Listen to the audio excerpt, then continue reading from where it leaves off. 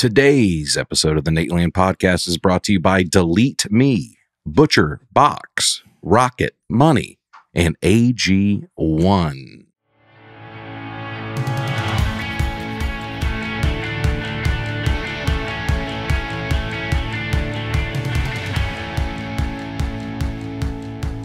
Hello, folks, and hey, Bear. Nate is not here, so we'll give you a few seconds to turn it off.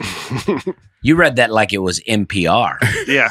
That was very serious. Well, I'm closer to the mic than I usually am, so it feels very, what's that show? What's the show on NPR? Hot Breath? No. What is it? Something like that, though, right? Fresh Air? No, not Fresh Air. All Things Considered. All Things Considered, yeah. That's what it felt like. Yeah. This is Aaron Weber here with Dusty Slay. All right. And Brian Bates. All right. Nate is somewhere in the world. Yeah, who knows? I don't know. I can't keep track of them anymore. But it's the three of us. Energy's good in the room. I feel good about this episode. Yeah, I mean, I feel great. I feel great about all of them. Mm-hmm. I come in here with a positive attitude. And it just slowly drains away over the course of 2 hours. He's doodling by 5 minutes in. 1 hour is a good length for a podcast, but two, it's a little much. You know what I mean? Mm-hmm. Have you always doodled during the episodes, or am I just noticing it more now? Nah, I'm just, I'm doing it more now. Yeah. Okay. Is that by choice? I don't find that doodling takes my concentration away from listening to people. Yeah, but it can take it away from the other three people at the table. Mm-hmm. Do you ever think about that? Like you watch me draw? Well, it just you feel a little disinterested. Okay. As we're talking, it's like when I'm at dinner with my wife and I'm in the middle of a story and she's on her phone. Well, the phone is different. Okay. Because a doodle is mindless. The phone takes your attention. Okay. But I get what you're saying. Okay. It hasn't bothered me. It's just since we're talking about it. It's bothered me. I'll be telling a story. I do think this. My daughter, we've been drawing more with my daughter. Yeah. Like, it's like we're all addicted to our phones. I'm addicted to my phone. My wife's addicted to her phone. It's hard to keep our kids off these screens because we're addicted to our screens. Right. But we are trying to make effort to do more drawing and stuff like that so that she has activities that are fun that are not these screens. Okay. I think that's great. So we've been drawing a lot. So I've been drawing more, and I used to love to draw, and now I'm drawing more. You're back into it. Yeah, a little bit. And you're just as good as you used to be? Yeah, I mean, I reached a level of drawing, and then I never got better than that, and I'm about the same spot. You're not as good as you once were, but you're as good once as you've ever been. Yeah, I mean, yeah. I used to be good as a kid. I thought I was, at least, and now I'm not as good, but as I'm drawing more with my daughter, I'm getting better. It's like it's coming back to me. Yeah. Oh, yeah. I mean, well, that's good. I mean, I used to, my whole thing with drawing was not. What, Aaron? You think about cave drawings? What do you? No. Just this whole conversation's amusing. My thing wasn't an individual, like one individual piece of goodness. Mine was just like, I put a lot of stuff out there. I should bring some of these crazy. It's like your drawings. comedy. Yeah. Yes.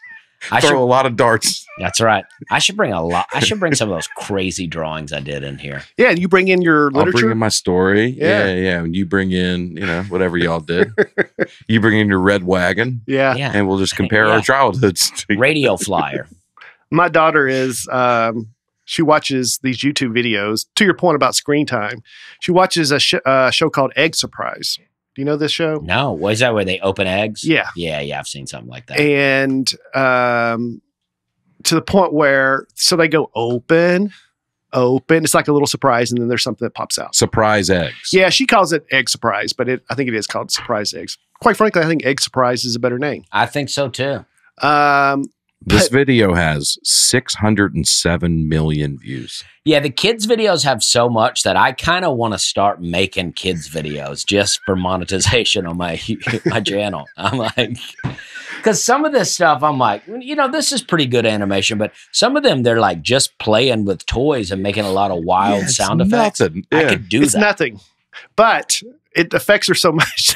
Yesterday, we did an Easter egg hunt with all these kids. All the other kids are just running, grabbing as many eggs as you can. She would get to one and go, open. Like, it took her 5 minutes on each egg. So I think that's better. Well, little delayed gratification. Quality over quantity. See what's in the egg. Is it good? Do I have enough? Usually it was nothing, but yeah. I would like to start filming this with you, Dusty. Make some. Yeah. I like the idea of you doing a Bob Ross type show with some of your doodles. Yeah, let's do that. You know, let's put it together. I think that could be fun. What were y'all up to this weekend? Where you been? Where we're going? I was home. Could have been working, but chose not to. Hang out with my family. We did a lot of fun stuff. Like I said, we did an Easter egg hunt. And Happy Easter. Thank you. Happy New Year to you. April 1st. Well, yeah, I guess it is. I don't know. I never know what the New Year is. I mean, technically speaking, the Bible says that Passover comes on the 10th day of the first month. Right. And I think Passover is supposed to be April 22nd. Okay. So April 12th would be like the New Year. Okay. So we're not quite there yet. We're not quite yet. Oh, okay. Well, I apologize. That's okay. Well, you're gearing up for the New Year. Yeah, I'm gearing up. That was an April Fool's joke. Yeah. And it's like, I've also not had a lot of sleep. My daughter got up in the middle of the night and I read her about 10 books and sang some songs. And then I had to get up and do a bunch of radio calls today. So. Oh, you did some call-ins? Yeah, I did 5 radio shows this morning. Wow. I tried to do the Zoom number. And that was so complicated. You didn't get that set up? I'll help you get it set up. It's so easy. I love it now. Yeah, I do a VoIP. So I don't know what so any I can of that just is. do phone. It's a voice over IP. So I can call phone numbers on my computer. I use Zoom, but you can use whatever. They wanted me to put my home address in there. And I was like, why not? Why are we doing that? I don't do that. That's when I You tried to sign up for Clear. They wanted all your information. Yeah. But I just was like, I don't know why you need this. I tried to put the P.O. box in and they were like, we won't accept that. So I was like, all right, well, just give me my money back. Yeah. Yeah. I'm sorry about that. That's okay. So where were you this weekend? I did 2 shows. I went to Jacksonville, Florida, Ponte Vedra, and Duval. You know what? That's funny. Yeah. In the green, I don't know why. They didn't say it during my show, but in the green room, they were like, they're not booing. They're saying Duval. And I was like, well, that's what I'll tell myself for the rest of my life. That's weird. They did that in my show in Louisiana. So I guess there's a lot of Jags fans there. Yeah. But it was great. The Ponte Vedra show sold out way in advance. The show was hot. The moment I got out there, it was hot. I had... Openers didn't do well. No, they did great too. No, Chris Buck that listens to the podcast opened. Wesley, Johnson, I believe. I hate that it is Johnson, I believe. I hate that I'm forgetting his last name right now. And this is like We're Having a Good Time podcast. Yeah, I just want to. Yeah, Wesley Johnson, and they were great. They used to, Chris has been my friend a long time. Wesley. Hosted for me last time I was at the Jacksonville Comedy Zone. So we kind of brought that whole show to Ponte Vedra.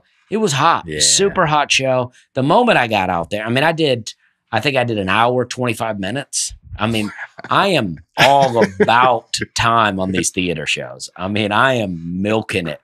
It's so great. When the shows are good, it's like they're just laughing. I'm riffing. And if you don't feel like you're keeping them there, Yeah. Because I've had that feeling where I'm like, I get to the end, I'm like, all right, I'll let y'all go. Yeah. You're being nice, but I'll let you leave. Well, that's how it feels at a club a lot of times, right? Because they've done last call. They've already signed the receipt, all that. They're ready to get out of there. But then in the theater, I'm like, this is great. And then the next day, I went to Atlanta, which the show was great, but I flew from Jacksonville to Atlanta. I did a direct.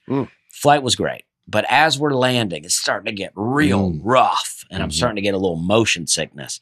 And then I get an Uber, and the Uber is about 45 minutes, standstill traffic in Atlanta. Of course. And I don't really have enough time to comfortably go to my hotel and then back to the theater. So I just go to the theater. You're in road limbo. That's all you can do. I'm motion sick. I'm out there walking around. And then I ran into a guy out behind the theater from my dad's hometown, kind of my hometown in a sense, my second hometown of Pennon, Alabama. Pennon. Penton, pronounced Pennon. And if you say Penton, then you're like, you're not from around here. But the Atlanta show was really great. You did the one with me last year. This theater was about 800 more people. Wow. It was huge for me, about 1,800 seats. This is the Atlanta Symphony Hall, right? Yeah. Yeah, 1,800 seats is enormous. And it was a hot show. You sold it out? I don't think I sold it out, but I was Jeez, Brian. like, All right, I apologize. No, We'll edit this part I out. want to think I was like probably 95%. It might have been sold out, but it wasn't sold out in advance, but it was very close. 95%, something like that. That's a bummer. All right. And let's move on then. but it was hot. I mean, hot show. And then I got to, hang out with I had my friends, Vince Fabra, Evan Burke, that I kind of started comedy with on the show. Liam Nelson was there. And then I had some high school buddies. We all hung out after in the parking garage, had some cigars, and it was great. That's awesome, man. I had some other high school friends just show up that I didn't know would be there. A lot of Nateland people. There you go. Reg Griffin, who was reaching out looking for a meet and greet. I did a meet and greet. I wanted to do one, but it was a bit bigger of a theater than I'm used to. So I was like, I don't know how that's going to work. But he had commented about it. So I was like, you know what? I got to do it. I got to do the And you signed a baseball, right? I did sign a baseball. There's a guy who's been getting all of our signatures on the same baseball. Yeah, this baseball is so chewed up. Well, that's part of the story. And he gave me, I think you let us sign it and then get it chewed up. But he gave me a Sharpie and I'm like, I barely signed this. It's like signing. It's so tore up. Your signature looked pretty good. Yeah, well, I got a good signature. But mine looked real bad.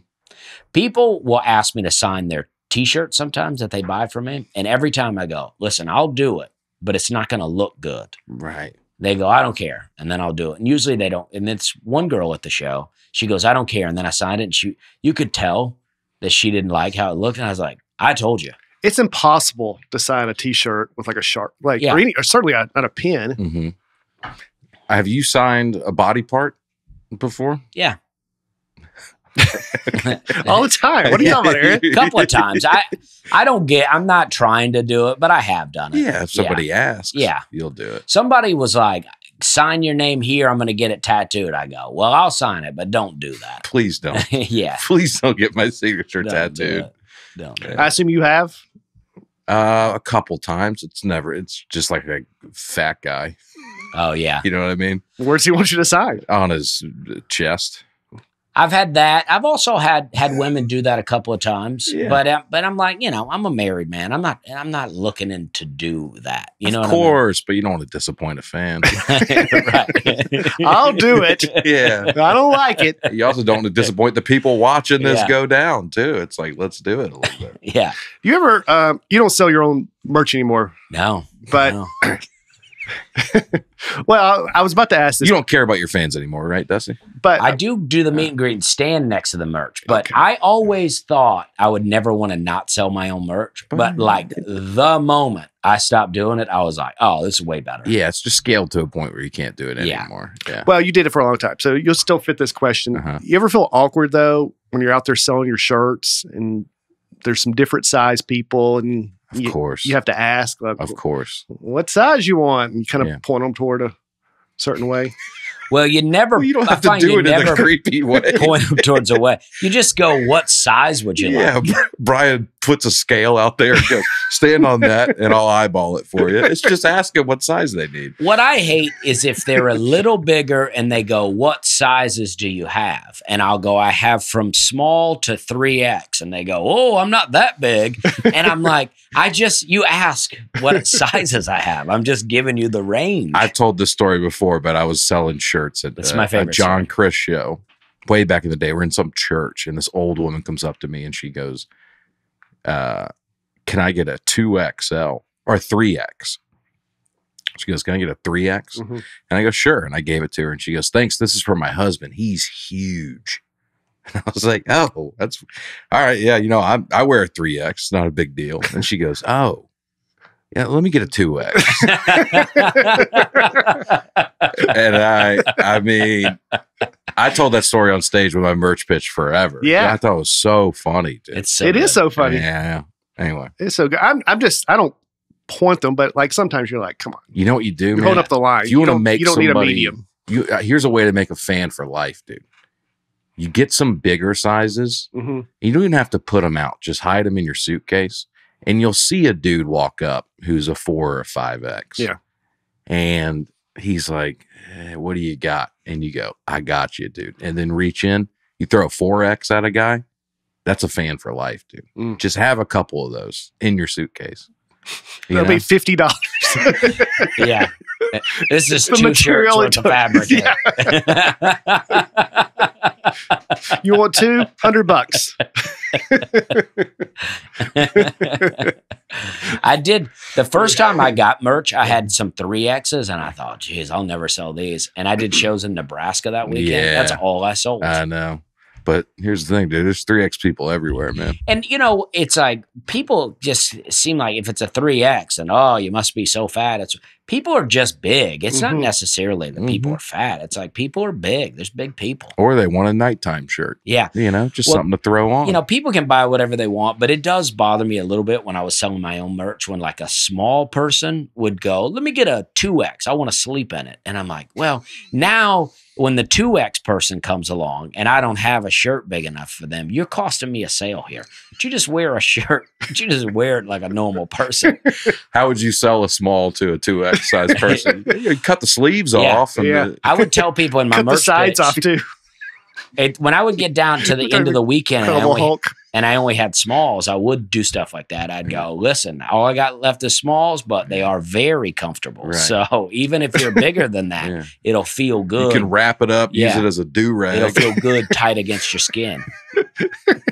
You can wear it like an Under Armour shirt. Yeah. Work out in this stuff. Where were you, Aaron? I had a very fun weekend. Las Vegas, Nevada. I was told multiple times I said it wrong last week. I said Nevada. And I want to say my instinct was to say Nevada, but for some reason I thought Nevada was correct. I think I would have been the same way. I feel like Nevada. I feel like I'll never not say Nevada. But the nice part is if you say Las Vegas, you don't have to say the state. Yeah. They know Vegas. where you're talking about. Vegas. Yeah. Yeah. I was in Las Vegas, Wise Guys Comedy Club. I did the smaller room there. They have 2 rooms now. Wow. Wise Guys Comedy Club does. In Dry Bar's doing them Vegas. I know, man. And that room, I mean, the shows I did were hot, dude. They weren't sold out, but it's a small enough room that you can pack them in there. Everybody kept calling it a kill box. What's You that heard mean? that term? Well, It's a comedian term I've heard you and I heard it used a lot this weekend. And I kind of don't like it, but it's appropriate. It's a kill saying box. that it's like you're just gonna kill in there. Yeah, where it's just like a perfect room to have a good comedy Well, show. they do say the thing about that club is that it's geared toward locals, whereas everything else in Vegas is geared toward tourists. Right now, there's a lot of comedy in the city, but most of it, you know, it's on the strip or whatever. That's different. This is in the arts district. This is locals. I mean, the host went up there. Jarrett, very funny guy. It was his first time hosting a weekend at the club. So he was excited, and he had a joke about anti-California or whatever. Like, and the place went nuts. Dude. So I was like, oh, these are local. Yeah, these are Las Vegas. Whole people. country hates California people. Yeah, that's true. Yeah, that's true. California or Florida. Yeah, it's kind of like pick a side. That's kind of well. The thing about Florida, though, the thing about California is they're moving out of there moving to all these states. Yeah. And then Florida, you know, they're moving to Florida. I mean, I don't know anybody go, yeah, just moved here from Florida. Yeah, I was trying to think of somebody. Right. But at the other Wise Guys Club, which just opened back in September, it's a different part of town. Big J. Okerson was there. It's a much bigger room. But I like it. The room I was in was great. But we went by there and hung out with him. I had a great comedy weekend, dude. We did my show, then hung out at Big J's show. Then the next night, tried the Tropicana, which is a casino in Vegas. It has the Laugh Factory comedy club there. The Tropicana's closing. Okay. So it was like the last weekend of the Laugh Factory. Wow. So we went over there. Dustin Nickerson was in town doing Brad Garrett's club. We went and hung out with him. Then we went to the Laugh Factory and hung out. Saw Brian Regan there. Wow. Jackie Kashian was there. All these comedians that were. So we just like hung out. I was like, what a great comedy weekend. That's awesome. Was. Yeah. Yeah, I got some embarrassing pictures of myself. It was a good time. Tropicana feels like a real classic place. I That know. seems sad that it's closing, even though I don't have any connection to it. I think I might have this wrong, but I think that's where they're going to build the new baseball stadium. Oh, okay. Which they don't seem to be thrilled about. I was saying I would be so pumped if Nashville got an MLB team, but every time it was mentioned on stage in Vegas, it got boos. Oh, they're getting the A's. Yeah, they're getting the Oakland A's are moving out to Las Vegas. So I guess they're worried Oakland's losing traffic's a already lot, huh? bad. They are losing a lot. Oakland loses everything, dude. Yeah. To Las Vegas. I mean, the Raiders are in Las Vegas Yeah. now. What kind of embarrassing pictures? did you take? No, I was just hanging out. We're hanging out. Okay, I thought something happened in Vegas that stays in Vegas, but there's some photos out there. Well, yeah, it is going to stay in Vegas. I took it myself. Oh, okay. That's all I'm saying. We'll just pull them up. Let's see. No, we're not going to see. Did you see the Sphere? I did see the Sphere, and I didn't go in. Okay. You drive up, you're like, I get it. Okay. It also doesn't look as good in person. You can see the mechanism inside of it, at least during the day. So it's not like a solid image up there. So we drove up. We were like, I get it. Mm-hmm. Did you have a steak? No. I love a steak in Vegas. Why in Vegas? I don't know. It just feels good. Yeah. It feels right. What Steak about a feels cigar? good everywhere. No, not cigars. We were doing other stuff. You know what I mean? Yeah. All right. We were having a good time. Yeah. It was just more of I thought it would be a Vegas weekend, but it was a comedy weekend. I don't know if that makes sense. Yeah. It felt like it was like good comedy hang. So, Did you and gamble at all? No, I didn't gamble. Yeah. Didn't gamble. Just on my health. You know what I mean? But thank you to everybody who came out. That was 2 hot shows. I can't wait to go back. I was on stage the first night. I was like, God, I wish this was a special taping. Well, it was like going that well. I want to say thank you to people that came to see me too. I forgot to say that. That's okay. It's implied. You reminded me. It's implied. I was just thinking of a way to put a button on that story. Anyway, I love you all. It's not lost on us. Film your special there. I should. Yeah. Well, I'm not going to be back for a while. I am going to be taping something soon. call it Kill Box. Call it the Kill Box. Dude. Yeah. Call it the Sleigh Box. Name it after me. No. Tuesday, all of a sudden, middle of the day, I started getting this pain in the top of my calf. Oh, yeah. And I'm like, I guess just, I don't know, muscle tightness, whatever. I'm like, I'll go for a walk. It kept getting worse and worse during the day. And then I Google. Yeah, exactly. What could possibly be? And it said, if you've taken any long flights, it could be a blood clot. I'd just gotten back from the West Coast where I didn't get up the entire time on the plane. Yeah. So in my mind, I was sure I had a blood clot. I was doing these tests, they said to try to do. I felt like it was happening, and blood clots can be very serious. Mm-hmm.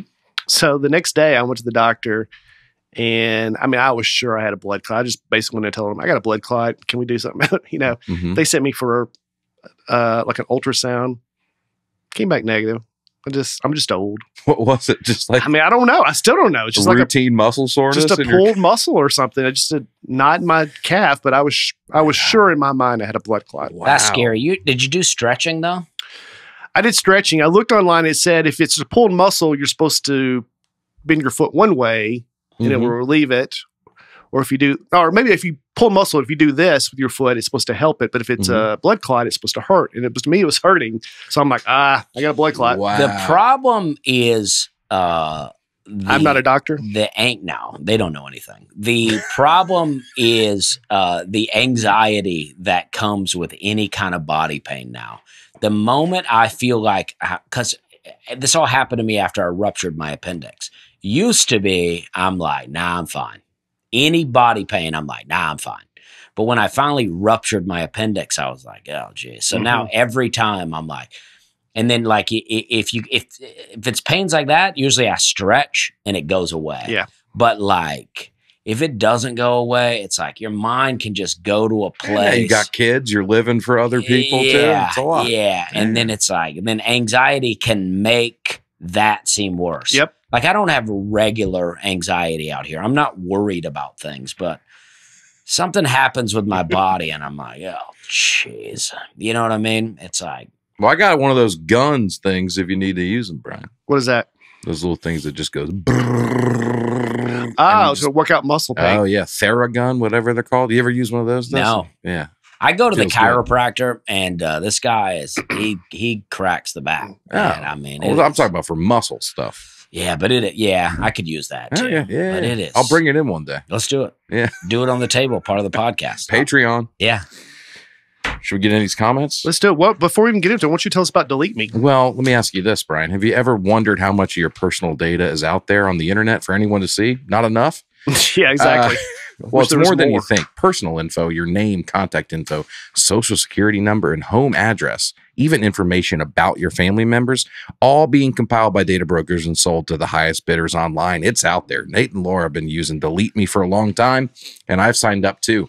It's easy. I've been using it too. Have you really? Yeah. It's nice, man. They send out reports monthly on what's out there, and I was surprised what they have started removing me from. They send personalized privacy reports showing what info they found, where they found it, what they removed. It's not a one-time service. They're always working for you, crawling through the internet, taking away stuff you don't want. Take control of your data, and keep your private life private by signing up for Delete Me now at a special discount for our listeners. Listen in. Today, get 20% off your Delete Me plan when you go to joindeleteme.com/Nate and use promo code Nate. The only way to get 20% off is to go to joindeleteme.com/Nate and enter code Nate at checkout. JOINDELETEME.com/Nate. You know, the thing about stuff like that is they have, they can be so much info out there. There can be various things, and you have to like make them aware of it, and then they will make it go away. Right. Like I was talking about using it on the We're Having a Good Time podcast, and somebody messaged me and they said, well, if you're using it, I just found this on you on this. So I sent that to, I have a guy that does this stuff for me. And so I sent it to him and he goes, oh, I didn't even know that was a thing. So he went, but once they found that out, then I think they're able to make that go away. Scrub it. Yeah. Yeah. It's nice. It's like they're really working to, I mean, because there's so much out there with your address on it. And it's like, you know, a lot of Nateland fans are, creeps, part-time creeps. And they're like, oh, found all your addresses. And it's like, well, why are you doing it though? Why are you looking for it? They all say the same thing. They all say, hey, I'm not trying to, I just want you to know, I easily found your address. Here it is. Yeah, Here's a picture of your daughter. I'm not trying to be a creep. I'm just addicted to it. Yeah. And, I'm not trying to be a creep, but here we go. I didn't mean to stalk you, but I just feel the urge. And I wanted to come to your house and tell you about it. Yeah. Let's who's reading them? Well, I think you should, Brian. Yeah. Let's get into them. Well, I want to say, I think people are sick of my voice by now. I agree. This part's very important. Comments come from Twitter, Instagram, YouTube, Apple Podcast Reviews, and Nateland at natebargatze.com. Or at Brian Bates Comic. Just DM him. Nope. Oh, can I start with one that I saw today? Sure. I mean, if you want to just throw the whole show to the wind, sure. Yeah. Just do whatever you want. I just want to say I saw this one today in the Nateland Facebook group from Brittany Wessner Hefner. It says, Dusty is right about everything. So thank you, Brittany. There's nothing more to that. That was her comment, and she added some claps in there. But Dusty is right about everything. You probably should have saved that for a few comments in when you get blasted, and then you could have retracted with that. But we'll just remember that. Oh, all right. Well, can I read this guy's comment on that one? Yeah. You guys will like this. Yeah, go ahead. Is he in here? Let me make sure he's not mentioned here. Okay, he says, I used to enjoy the show a whole lot more until Eeyore started interrupting every conversation with doubts about everything. Who, Eeyore? I guess that's me. It was slightly amusing. Now it's just irritating and tired. Wow. And I'm sorry, Dan. I'm sorry that's happening to you. But you got to wake up and realize that you can't. The truth hurts, Dan. You can't believe everything out here. Not all rainbows and unicorns out here. I know you lived a lot of life before the internet was around, and it's like, but now it's out there, and so we are living in the information age, and you can find out that not everybody's telling you the truth out here. Get with it. I don't shoot the messenger. Right. Okay? Right. All right. Sorry. All right. I thought that would be a lot of fun. That was fun. Yeah. I am sorry though, Dan. No, I'm not. I'm not trying to be a downer, dude. But I do like I'm not trying to be Eeyore. I do like Eeyore though. Yeah. He's a realistic guy. Eeyore's like Squidward. I'm just trying to find an analogy for my generation. Yeah. You ever watch SpongeBob? A little bit, yeah. Yeah. Are you familiar with Squidward? He's like the Debbie Downer of the neighborhood. Yeah. And you grow up and you start to identify with him a little more, right? You're like, hey, maybe shut up in the middle of the night. They know the next door neighbors. Causing a ruckus. Exactly. You know what I'm talking about? I have no idea. So in the Andy Griffith Show, let's find a reference. That'd be Floyd the Barber for me? That's right. Yeah, exactly. Grateful 58 Such an amazingly enjoyable show. Wow. So many things to comment on. I forget them all. I should take notes. But the absolute standout is Nate asking, why is it the food pyramid bigger at the bottom? And Aaron saying slowly and wisely, because it's a pyramid. And then Dusty losing it. Such great stuff. Yeah, it was a fun moment. You know, that was really fun because I had also just had a sip of water when you Right, said that. right. And I almost spit it up. It's so funny. I put a clip up of that this morning. I saw it. Yeah, I'm glad you did because people love that moment. Nicholas Butcher. Nicole's Butcher. Yeah, back in the day, Dusty, before you were with us. It's one of the first inside jokes of the podcast. Nicole's Butcher? Yeah, Nate misread that Nicole's Butcher. Oh, okay. So I was like, why didn't just Nicole write in? She had her Butcher right in. Yeah. Good times. Nicholas Butcher. Dusty was absolutely right. Prior to 2013, Pizza Hut was the #1 buyer of kale in the United States. They used it to decorate their buffet bar. See, I don't know. This is a good example. Like, is that a claim that you made? You just said that they were the #1. Well, I didn't say it specifically about Pizza Hut, I don't think, but buffets used to put it out. Okay. They would lay it on the buffet and then put stuff. Did we on challenge you on that? I don't think so, but I appreciate Nicholas coming in and letting you guys know. Because people don't think that I know anything, but then, I mean. Wow, look at this. Look how much kale in this buffet spread right here. I know. I mean, that's more than the food. It's a lot of smoothie. Yeah. Why not just get fake kale? Like fake plants in an apartment? That's a good question. I don't know. Taylor Smith. Using Dusty as a medical expert is tough. There we go. It's like some fact mixed with some decently science-backed opinions mixed with completely erroneous statements. Yeah. I would agree with that. Well, why don't you try to be more vague about it? You know what I mean? Oh, some facts in there, some decently science-backed opinions. What's a science-backed opinion? I mean, I do think on science, you're with food, nutrition, you're much more in agreement than, say, the moon or astronomy. I mean, most doctors, I think, would agree with you. Water is the way to go. You should drink more water, less soda. McDonald's is poison. And who's using me as a medical expert? I guess the podcast. But I go to I've been to the doctor. Right. About several things. And the doctor's always like, I don't know, man.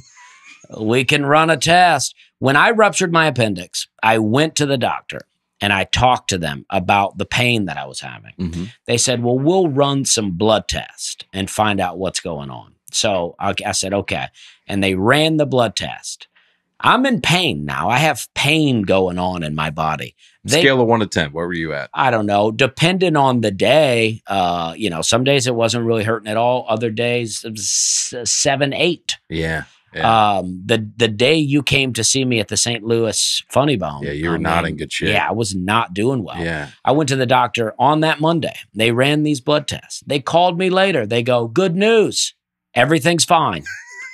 I go, okay, well, I'm in a lot of pain here. Yeah. So medical expert, it's like, listen, there are some very good doctors out there, I'm sure. But so I'm told. But they're wrong about a lot of stuff. I think medical malpractice is the 3rd leading cause of death in this country, I think. Wow. That didn't sound What's right. #1? Like broken heart. Like heart attack. Heart disease. Yeah. Okay. Yeah. It's something like that. And it's like, because the body is tricky. All these things are tricky. You don't know what's affecting what. It's like, the stomach is a very complicated thing. Right. And we're eating a lot of poison out here. That's right. And it's like, it is messing us up. Yeah. You know what I mean? I'm just saying you are more in line with them than you are with other forms of science. Yeah. Fast food's bad for you. Yeah. I think they would agree with that. You're probably more pro meat, maybe. Yeah. That's what I've always said about you. Yeah. Well, meat is good. Yeah. But but meat too is much good for you. Too much red meat is not good for you. That's what they say. Yeah. But, I would think vegetables would be higher. I think that you're not supposed to, like, the quantities that we eat of food is bad. Yeah. But I think like a small amount of red meat, I think is very good for you. But I think we should eat it every day. I don't always do that. But, and it's like, you go get a hamburger, you're like, and then you feel bad or whatever. You always blame the meat, right? But a lot of these hamburgers, it's buns that's made from we don't even know where the flours comes from, some enriched wheat flour. Yeah. And then it's like put together with a bunch of sugar and starches. Yeah. And then you got, Then they spit on it. yeah. And then you got some cheese, and maybe it's good cheese. Maybe it's American cheese that's practically plastic. But you leave it out and it never molds. right. And then you eat that and you go, and then you put a lot of mayonnaise on it or whatever. And then you eat it and you go, I've been gaining weight. It's too much red meat. And it's like, well, maybe it's all that other crap. Yeah, 64 ounce Coke you drank with it too. Yeah. And the fries. Yeah. You know, all delicious. It's all so good. Yeah. But I'm just, I don't mean to get fired up. I'm not even mad at Taylor Smith, but I love him. That's why I put it in there. His sentence doesn't make a lot of sense. You could tell he put a real word salad together. Decently science-backed opinions mixed with completely erroneous statements. Yeah, there's some syntax and grammatical errors in there. Taylor. Some facts, and then science back should be hyphenated. Yeah. But, give Taylor, it another shot, Taylor. Taylor enjoys hearing themselves talk. You can guarantee that. Well, we all do. I do 2 podcasts a week and stand-up comedy. An hour 25 on stage. So I'm with Taylor on this one. Yeah. All right. Christopher Sarnowski. Great name. Bonehead. Like Monsters, Inc. character. Yeah. Bonehead, referring to me, thinking 16 ounces is a gallon helps me understand why he's worried all the time. Well, I admit 16 ounce thinking that was a gallon is pretty dumb. I don't really understand why that would help him understand why I'm worried all the time, but okay. Yeah, I mean, that's what is a 16 ounce. That's a pound. That's a regular bottle of Regular bottle of water is 16.9, I think. Yeah. I thought it was weird. a gallon, but I was way off. When I was a kid. You thought that was a gallon? I said that last week. Remember? But you thought like a regular bottle of water was a gallon? I just, no. I know what a gallon is. Funny. You get a gallon of milk, you're like, what is this, a barrel? But, when I was a kid, it was a 16 ounce Coke. And then they started introducing the 20 ounce, and the 20 ounce was like a big deal. It was like, ooh, a big Coke. Oh, yeah. And now 20 ounce is the standard. That's a small now. I love it. It's like Hardee's. When I grew up, we used to eat Hardee's like every day. I mean, it was Hardee's on the way home, and we would eat Hardee's all the time. And this is pre-thick burger too. Oh yeah, it's like original Hardee's menu. Yeah, when they had chicken on the menu and Monster Burger, that was a big one for me. But the small that they used to have now doesn't really exist. The medium, the old medium is the small, the old large is the medium, and the same with people. I mean, it really is.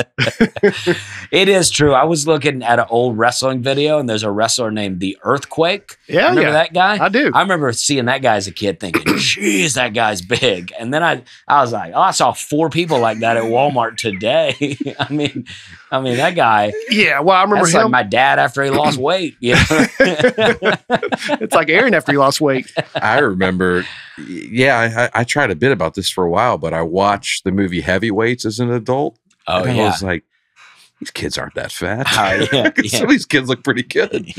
Well, from my day, Refrigerator Perry was like the biggest football player you'd ever seen. And he was 300 pounds. And now he would be a small offensive lineman. It's crazy. Yeah. It's crazy. All right. They wouldn't even they'd call him Mini Fridge. Yeah. Slim Perry.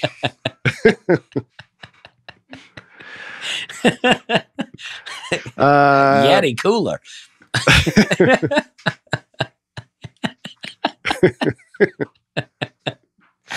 Where are we at? Will Russell. Aaron trying his best not to completely lose it while Dusty was reading the Butcher Box ad, and Dusty watching Aaron's almost breakdown was the best part of the podcast. Oh boy. It made my day along with the stomach ache from laughing so hard. That's very nice, Will. But I would say if you're pitching the podcast to somebody, don't lead with the best part or the ad reads. That's not a good sales pitch. For Oh what man, we're you got to doing check here. this out. The Yeah. ad reads are unreal. The best part are talking about Butcher Box. You would think though that, and maybe the ads, they do like this because it's like, a lot of times I'm listening to podcasts, they hit an ad. I'm like, skip. skip. Yeah.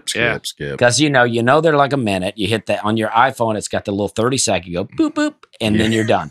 And, Boop, boop. but if it's you're going to get some laughs in there. You're like listening and you're listening for the laughs, but then you're like, Not only laughs, but the biggest laughs of the whole podcast, apparently. Give you a stomach ache. I don't want to put you on the spot, Dusty, but why don't you tell us about Butcher Box? Yeah, might as well. Did you sync that up so that it would time with that? Boom. That's what I'm talking about. Dude. Get incredible deals and premium.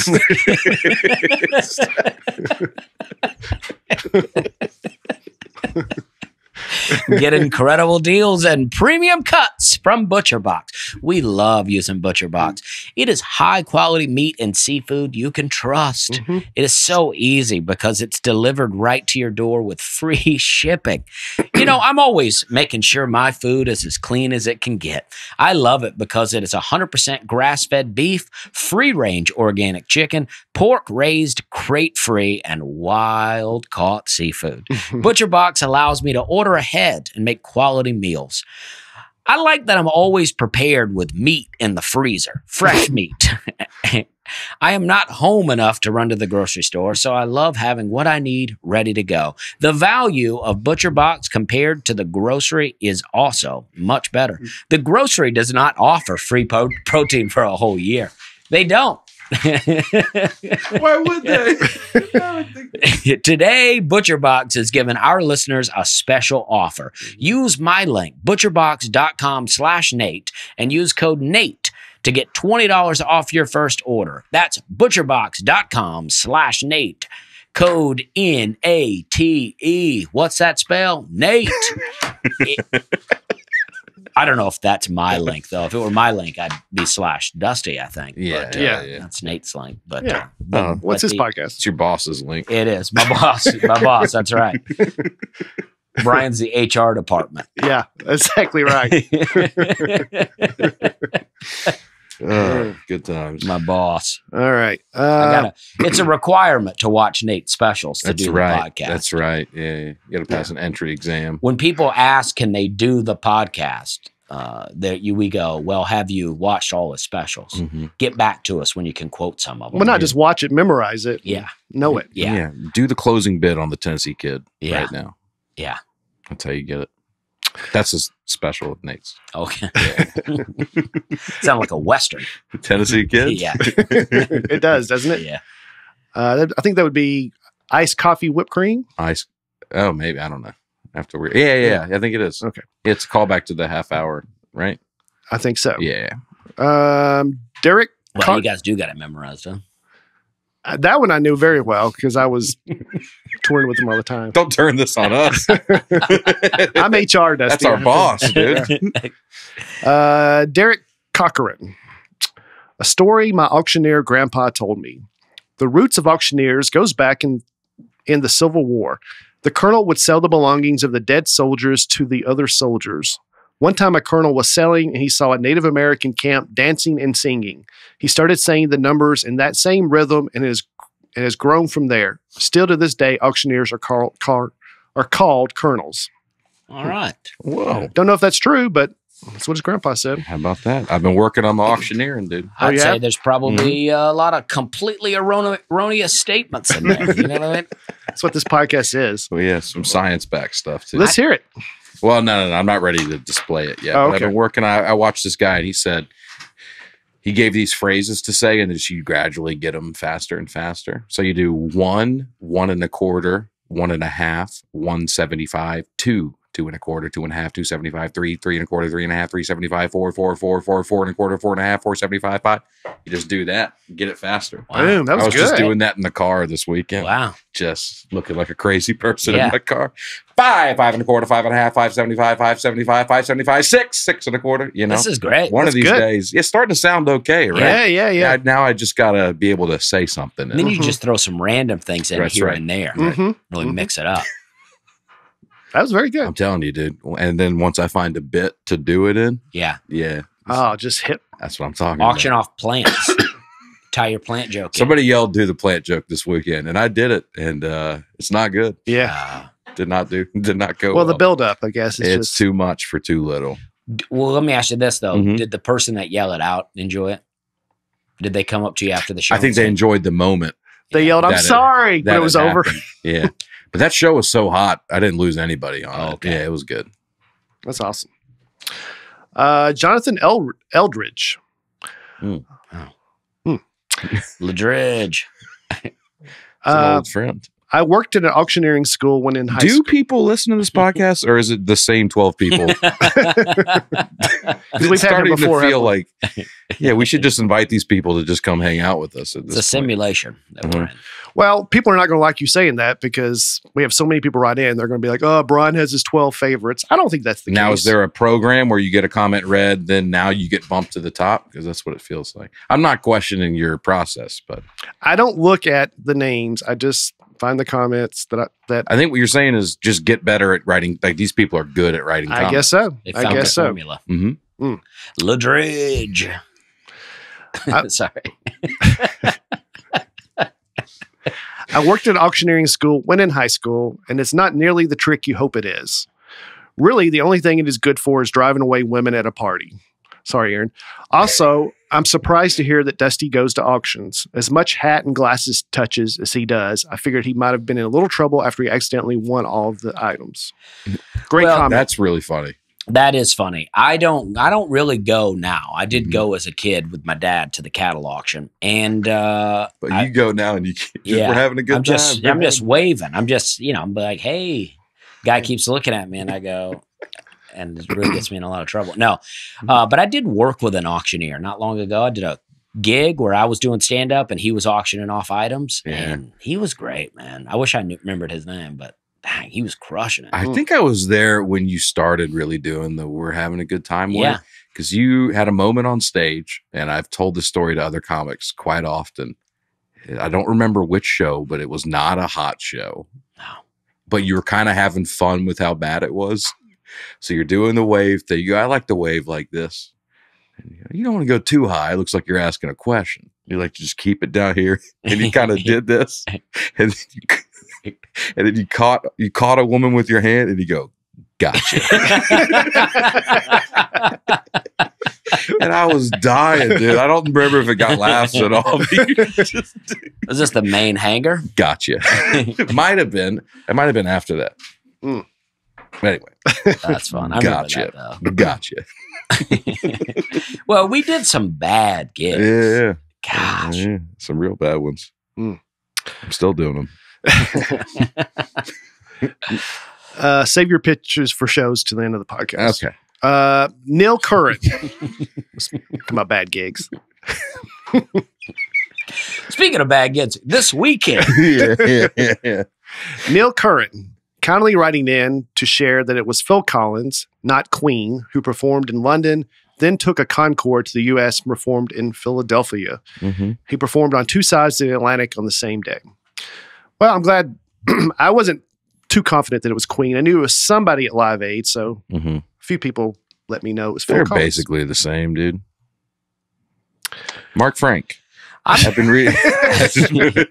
I'm not a huge Phil Collins guy. Oh, I love Phil Collins. I was just like, somebody was just telling me about, Genesis. They were like, oh, they were like, they're like one of my favorite bands. You got to get into. So I went and listened, and I'm like, the greatest hits are great. Like the one, but I'm like, I'm listening to just albums, and I'm like, man, I'm only liking it when I get to like one of the greatest hits one. And I'm like, oh yeah, this is a good one. Yeah. But the other stuff, I'm just like, it's okay. It's gotta be, this sounds so lame, but some of it just sounds so dated.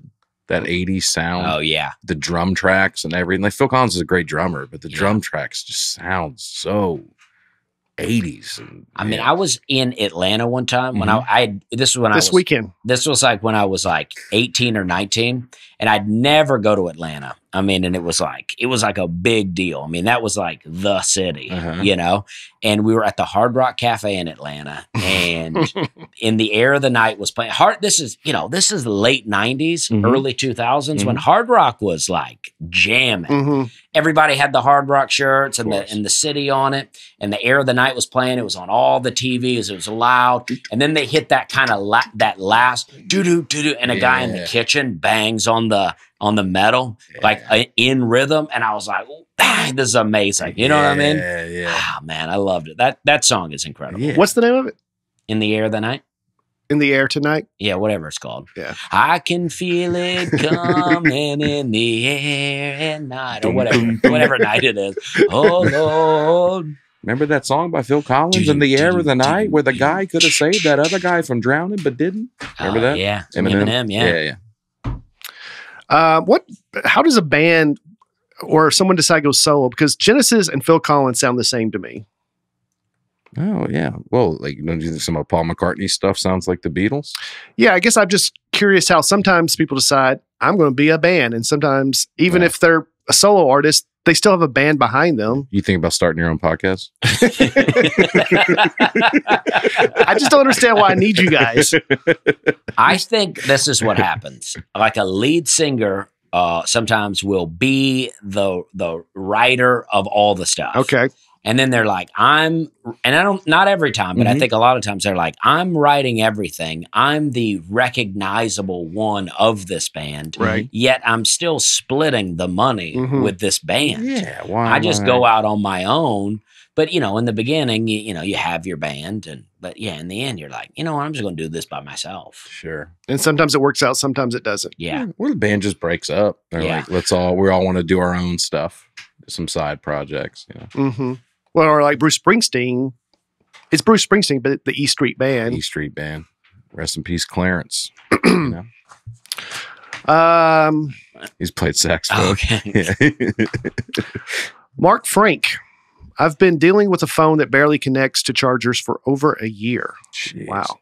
When Barley, I think that's me, was talking about his phone charger conundrum, I just happened to find a pin small enough to clean my charging port out. Voila. Phone chargers are working again perfectly. Y'all at Nateland are making the world a better place. Thanks, buds. How about that? Sounds like Mark works in the government. How would you have pronounced Voila, Dusty? Voila. Voila. You would have got that? Yeah. Okay. Don't you say voila? I may not have gotten it. You're probably right. I emphasize the W. I would have loved Nate to read that word. You said voila? Isn't it voila? I think voila. I said voila, but I think you're probably right. You probably are right. I think you kind of do both. But I've heard voila so long without seeing how it's spelled. Voila. That's what Nate would have said. Yeah. Voila, phone chargers. like a specific type of phone charger. Yeah. Voila phone chargers are the Voila best. phone chargers are working. No, I had an issue like that too for a long time. I had a few people say the reason that it happened then was because you had those new pants that have all the pocket linen on. If you buy a new pair of jeans, they got a lot of linen there when you first buy them. So Christy Johnson caused me some problems. You just had more new pants in a long time. It's been a while. It had been a while. Spring Whitney. What's that name? Spring. I like Spring as a name. Yeah. Spring Whitney. Mm-hmm. Could be the season. Could be the verb. Could be the creek. There you go. Spring. Or I'm thinking like an actual spring. Yeah. Wow. What a name. Yeah. At the risk of coming off as too sensitive. Oh, jeez. Just kind of made my heart hurt a little with the whole making fun of Dusty not being invited to the John Chris party. Thank you, Spring. I know we're all adults here, but it just brought back memories of childhood when you were left out of things either on purpose because they didn't like you, yes, or because they just didn't think about you, also yes. Not sure which one is worse. Which one is worse, actually? Well, I agree. I'm sorry, the whole Dusty. statement. I apologize for us making fun of you. I'm usually the one that gets picked on. I was going to say, how different would this be if it was Brian that wasn't invited? Would you think you'd put that comment in for the episode? Spring Whitney, I understand where John Chris was coming from. Thank you, John. I'll say this about it, though. I'm gone a lot, and that particular time was like, I didn't have very many days at home. Sure. And had I been invited, I would have gone, but it was nice to go home. I think I knew that. So therefore, yeah, I feel like I was comfortable with us teasing you because I knew you didn't really care. Yeah. There were also a bunch of people there that weren't invited, just so you yeah. know. So everyone would have been very excited if you showed up. Well, Just I so don't you like know. to crash. Just a so you party, were missed. There was no you know. crashing. There was no crashing. Plus, roasting is just not even your thing. Well, you know, I don't like roast battle. Yeah. But a friendly roast With a friend. is fun. You know. And I did invite him to my party to roast me, and he came. But Yeah. he didn't invite Well, I'm me. sorry it took Spring to bring it to. It was a surprise my thing for him. Yeah, He didn't not invite you. yeah. Just everyone else didn't. But Spring, I appreciate you. Yeah. I don't know. Maybe Spring's not her first name though. Maybe she has different. This is, you know, Maybe it's really Dusty. or maybe her name's Whitney, but we're in Spring, so she's like, this is Spring Whitney. Yeah. And Fall Whitney writes in and says, I'm glad y'all didn't invite Dusty to the party. Yeah, exactly. Allison Hensley. Dusty mentioned the amount of sodas he would drink when he was younger. When he referenced Coke, was he saying he drank Coke specifically, or is that just his word for any soda? Definitely just my word for any soda. Right. Right. But you know, because we would have like a grape soda, orange drink, Dr. Thunder, Dr. Thunder. all the whatever Walmart had at the time. It was Sam's Choice. Yes. That's what we had a lot of. Yes. And then my dad had like I don't remember what grocery store they had. Maybe Piggly Wiggly, and they had Czech Cola. Czech Cola. Yeah, so you had like I think it was even Dr. Lightning or something like that. Dr. Lightning. And they would have a lot of different drinks like that. Czech Cola and Red Rock was also another one. Fact check. Coca-Cola does not cause a positive COVID-19 test. Okay. Dusty doesn't believe that. Oh, Red Rock was another one too. Red Rock soda. Yeah, look that up. Oh man. But they didn't look like that. We were drinking them in a can. There's a can right there. Yeah. Yeah. How about that? Never heard of that. Yeah. Right, but the Coke is the all-encompassing term. Like a friend comes over, you want a Coke or something? Yeah. And then they go, all right, yeah, what do you got? Sprite. Yeah. You know. Like khakis are like what all dress pants to me at the time. And people that make fun of this, you wouldn't go to a restaurant and go, when you order something, you're specific about it. Right. You never go, yeah, can I get a soda? Yeah. Right? You say specifically what you want. So, and if it wasn't Coke, which we did that as well, I would say soft drink before I'd say soda. Interesting. I think we were a little more redneck and we would say like drink. Yeah. Let me get a drink. Yeah, maybe that. Yeah. I would never say soda. Nah. I say sarsaparilla.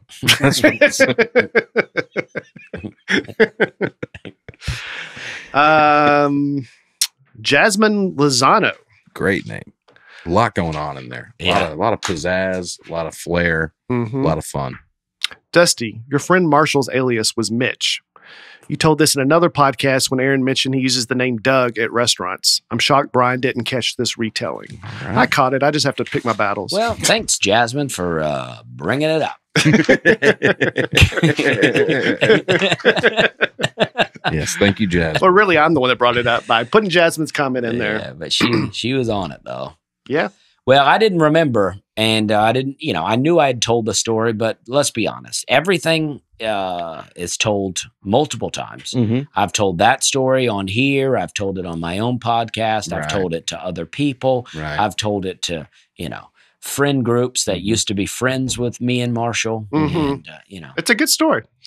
I was thinking, because this weekend, this is the second time I had done that club in Las Vegas. So I was able to pull up my set list from the last time I was there. And I go, I'll do all new stuff this time. How nice would it be to have that with people? Yeah. You go to lunch with somebody, you pull up, all right, here's what I talked about last time. Yeah. Now I got to put together a set list for the conversation. That'll be the future of Google glasses. Totally. It's like Terminator. You meet them and it's telling you stuff about them. And you're like, all right, you told them this story last time. Right. And then, you could use that even in a different way just to be fun. Like, all right, these are the stories I told them last time. I'm going to tell all the same stories just to hit them, just to If somebody starts telling you a story that they've already told you, do you stop them or do you let them tell it?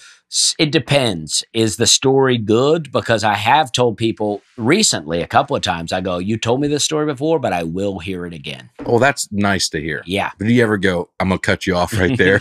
You've already tried this on me. Nah, I wouldn't do that to them. You ever have anybody who starts telling you a story and you say, oh, yeah, you've told me this, and then they keep going? Did it even phase them? Mm-hmm. They're going to tell it again. Or they're like telling you about a movie and you're like, yeah, I've seen it. And then they keep describing the plot to you. Yeah. Yeah, they're like, well, listen, this is my story. Okay. I do this at all the parties. This is all I got. Yeah. So let me get through this. Yeah. I have a neighbor out in McMinnville. She's told me a story about her grandson several times and about the Amish. And I just think that I don't know if she remembers telling it or if it's just, she's like, this is a fun story for me to tell. And so she's like, I'm going to keep doing it. And whether your laugh is real or fake, you laugh every time. That's right. Just like audience members do a lot of times. How long ago had you been to that Wise Guys before? October 2022 was the last time I was there. So about a year and a half. About a year and a half. That's impressive. You did a whole new thanks, set. man. That is. Thanks, dude. Now, if I were to do my best set, there'd probably be some stuff from a year and a half ago. It's a balance act, isn't it? Yeah. So, yeah, it's tough. You should do all of your stuff that you did from that album one time before on video and just put that on YouTube. I've thought about it. I'm also 70 pounds lighter than I was when I recorded it the first time. So it would look a little better. But yeah, do that whole thing just for fun. I've thought about it. But do you think it was a lot of the same people? It was some of the same people. Some people had my shirt last time I was there. So it was some. But I still like to challenge myself to do newer stuff. This is what I've stopped. I thought that I would just keep doing the setup for my wave joke and for the we're having a good time joke because I like doing that. But the last few weekends, I've stopped doing it. Wow. And it is, I still say we're having a good time. I still wave, but I've not been doing the setup. You don't need to describe it anymore. They know. It feels pretty freeing. I've been doing it for a long time. It feels pretty freeing. Yeah. You finally took one hand behind your back and now you're, I love it. Because I'm like, I like doing it because when I do it, it does give those things more impact. And I'm not saying I won't ever do it again. If I'm bombing somewhere, I'm gonna do the wave or joke. corporate. Yeah. Oh, yeah. But it feels freeing. I mean, so I'm doing an hour 25 out here, not stuff on the special. Crazy. That's great. Yeah. A lot of stuff from the special before that, but nothing. No. I'm kidding. It's all fresh. That's great. Well, the eclipse is next week. How about it? I read a prophecy that not only that it may hit the Parthenon, it may hit anyone who even visited the Parthenon. So I'm so glad that I did not visit the Parthenon. Mm-hmm. Well, my dad was here last week and my stepmom. I didn't know this. And me and Hannah, we watched that, that prophecy about it. And we didn't know where to take my dad. We were like, you know what? Let's go to the Parthenon. Let's go. The Parthenon creeps me out, but I've been there so many times. Yeah, I saw Hannah post a video of you with that big statue of Athena. I'm like, what in the world is going on here? We lost Dusty. Yeah, we lost him. He brought his kids there. It's so creepy to me, but I love to go there. They did, Don't Tell Comedy did a show there recently. Yeah? They did a show right in front of that statue. Oh, wow. Very well attended. It's a very cool setting for a show. Yeah. I bet the acoustics are good for that. It's creepy in there. Yeah, man. it's so creepy in there. I saw where... I wouldn't want to be in there at night. Sorry. No, that's okay. I can't believe you were in there during the daytime, but... I can't believe I go either. Yeah. I'm disappointing myself. Yeah. I saw where Rutherford County Schools here in Tennessee, which is Murfreesboro, close to Nashville, they're canceling school that day, next Monday, because they can't control kids staring at the sun. Now, people have been roasting them for this. Yeah. And I read the article, but it seems kind of to make sense. Apparently, that's right when school's letting out, which this seems very early. It says, out of an abundance of caution, Rutherford County schools will be closed on April 8th because of the timing of the eclipse occurs when many students will be on buses and can't be supervised from looking at the eclipse. I mean, just say you want to give them the day off to look at the eclipse. Yeah. It's a special day. We're going to take the day off. You could do a half day. That seems Yeah. like a fun compromise. Let them out at noon, gives them a couple hours to go where they want to go. Yeah. They can stare at the sun at home. But I think it's like 2:00 Central. Doesn't that seem early to be kids on buses? No, they let them out early, man. They do? Yeah, they let them out early. These are, the schools are falling apart. So let's send them home. I heard they're firing up CERN for it. Yeah. They're getting, the Hadron Collider out in Sweden. They're firing that bad boy up. I read that too. Trying to find some dark matter out here. Are they really? Yeah. What During the eclipse. Yeah. Is it going through Sweden? I don't The think so. eclipse? I think it's just coincidental that it's happening at the same time. Trying to summon some demons. Getting Summons it going. Some people say when they fired up last time, that's the world ended. We just didn't know it. Yeah, I've That heard some stuff person like was that. Dusty, actually. Yeah. Did I say that? Yeah. I was going to say, I've heard stuff like that. I don't know. It's going to be fun. Oh, I had a conspiracy theory, and I can't remember what it was now. I thought, I bet Dusty would be on board with this, but now I can't remember what it was. They were telling me in Las Vegas about the tunnel people that they have out there. Oh, Did you yeah. know about that? Yeah, I've seen some stuff. Yeah, pretty crazy. I think Barstool Sports did like a thing on it. Oh, I think it was something where it was odd where I was like, why are they doing this? yeah. But yeah, the guy went down and was interviewing people, and it's like you couldn't go too deep. They say they were like it gets shadier the deeper you get, but Yeah, I bet. because I think they flood the tunnels once in a while just to People kind of die all the time down there. Just to flush Anytime it people out. rains, people die down there. It's like the apparently. sewers? Yeah, there's just a huge population. There's like a second city underneath the city. Yeah. Tunnel people, they're called. Because I think we talked about that with New York as well. A lot of people live down in the New York subways. has it. Yeah. I think Oregon has something like that too. They have Wow. some underground tunnels and I was walking to the gas station in Las Vegas, and this dude comes up, and they will approach you in Las Vegas. I'll say that. Yeah. This dude comes up. He's fully tatted, and he walks up to me. He goes, "You got any cash?" And I give him like $2, and he goes, "Man, I'm in a world that's not my own." wow. And I go, Amen, brother.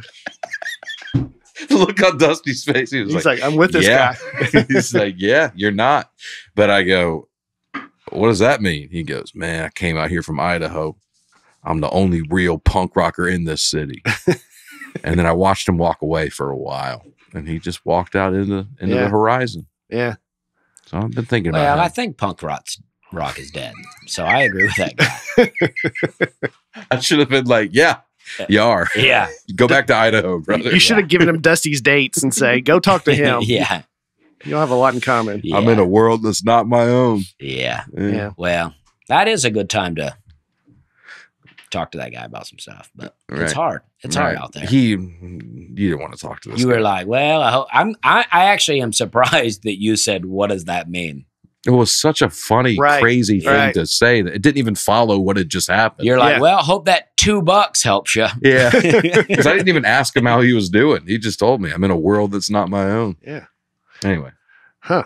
Well, okay. All right. I thought Nate's not here. This would be a good time to talk about poetry. All right. You guys, We can get into what we want to talk about. that's right. That's right. Poetry. True art of this podcast. Now, we should address this up top. You say the word a little funny. Oh, I do? Yeah.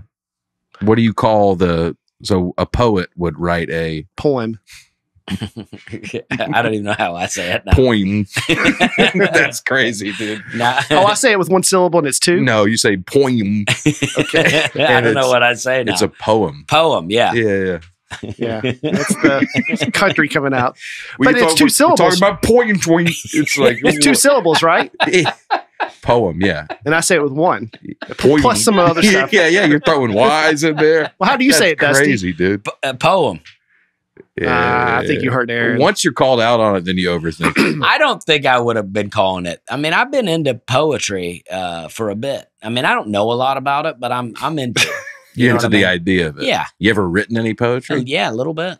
Wow. Did Yeah. you bring it? I didn't bring it. I wouldn't want to be sharing it. Okay. Well, it was like private stuff. Yeah, I mean, I not published any poetry, but I really got into it. It'd Like, be crazy if you had and we didn't know that. I yeah. actually got a book. You know, the internet ruined a lot of stuff for me, but because, you know, back in the time when you could just be bored, Mm-hmm. I got very creative with stuff. I was living on the beach. in the 2003 or 4, around that time, drinking a good bit, going to the beach a lot. I was writing poetry. I was getting into it, and reading the Charles Bukowski stuff, and listening to a lot of Bob Dylan, a lot of early Bob Dylan, which is very poetry like stuff. Yeah. And I mean, doesn't he have a Nobel Prize for poetry? That sounds right. I don't know, but Yeah, Bob Dylan does. I mean, Were you writing poems to people, like love poems to people? Or is it just like almost just to unload your own thoughts on something? Just unloading my own thoughts. And I was getting into it. I mean, I love the rhyme. I write a little bit now. I wrote a country song the other day that I really liked. Literature. I shared it with some people and nobody liked it. But who'd you share it with? a couple of country singers that I know. And That's like them sharing jokes with you. they said, yeah. I prefaced it like that. I go, listen, people share jokes with me all the time. I'm just going to send this to you. And they weren't like, I don't like this. But, they didn't send back a demo or anything. Y'all know Ben Rector, the musician? Yeah. I'm a huge fan of his. And I saw him randomly on the street in Raleigh, North Carolina. And then I saw him at the airport. So we followed each other on Instagram, and he like, oh, you went up to him. Yeah, I went up to him, but he's familiar with Nate. He's familiar with the podcast, and he's very nice. So he probably was less familiar with me than he let on because he's a nice guy. Yeah. But I posted an Instagram story with a song, and he responded and said, "This is a great song." So I was like, "Oh, all right, this guy likes my music taste." Yeah. So I go, "Hey, have you ever checked this guy out?" And I said it, and I was just like, "What am I doing, dude? I'm recommending music to like." You're bonding with a guy. Well, I just haven't heard back yet. So I think it's like John Chris. I think the friendship ended pretty quick. You know what I mean? He's like, good grief. It was also like, it was a reach of a suggestion. It was like, it was a gamble. Yeah. Because he could check it out and be like, ugh. You went for it. This guy stinks, Anyway. Yeah, you're probably blocked. It can happen. Why is it my message is going through? Well, this is going to be a long episode for me since I say it incorrectly because I got a lot here. I'm about sorry, poems. but I just feel like we needed to call it out. Okay, so I say poetry.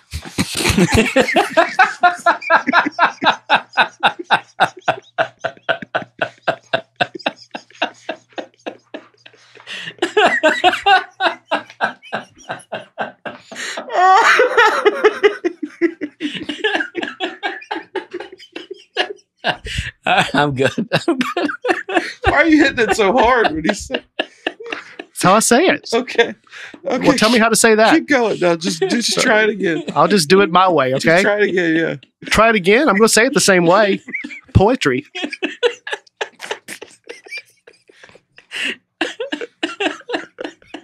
What's going on?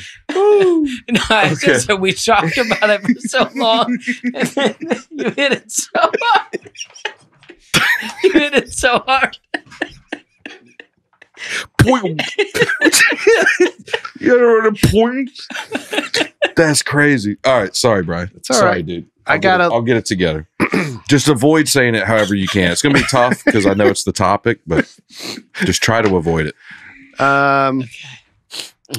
Boy, yeah, that word's in here a lot. It's coming up a lot, huh? Oh boy. All right, let me just give Dusty a second. No, I'm good. No. We're good. We're back. My stomach hurts though. A poem. Is it better? Poem. I like poem. Oh, yeah, really separate the syllables like that too. Poem. Yeah. Poem? Yeah, you're great. You're A great. poem? I'm used to it now. A poem. Okay. All right. A poem is what? Finish the sentence. Well, okay, I'll just keep finish going. the All right. sentence, dude. It's a piece of writing that, in contrast to prose, primarily aims to evoke emotion in readers and listeners. Poems Okay. often make use of rhyme schemes, rhythmic structures, and figurative language. All poetry prioritizes emotional impact. A poem can make this impact through word choice, rhythm, perspective, use of literary devices, or a combination of these. Right. Yeah. Did you guys get any of that?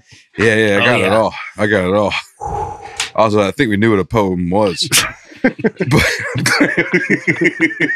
I'm glad we got into it. Well, have you written poetry? I have. Really? I have, actually. Anything you'd like to share? I would, actually. But I mean, there's I'll share it. But Okay. I just saying, you say you know what a poem I know. is. No, I was just kidding. Yeah. There's a difference between lyrics and a song. Totally. Rap. Could be different things. Mm-hmm. Prose. Have you written raps? Yeah, I've written everything. When I was in 5th grade, I wrote a poem for my school newspaper about the basketball game that we had in front of the school. You did journalistic poetry? I did. And they had a suggestion box that no one had ever used the entire time it had been there. Yeah. And this was junior high newspaper, so you can imagine how bad it is. So I wrote it in 5th grade, this poem, and I put it in the box. And when Dusty's eyes get big like that, he's just trying to hold it together. I feel great. And I zoned out. they published it on the front of the paper. Oh, nice. That's So, awesome. Wow. So you're a published poet. I am for Amazing. my school newspaper. No, it doesn't matter where it was published. It was on paper. Absolutely. And back then they had to put all those letters in the thing and then It wasn't stamp it computer. down. It was typing. Yeah. I wrote a poem for my high school graduation. They did not use it, but I did write one.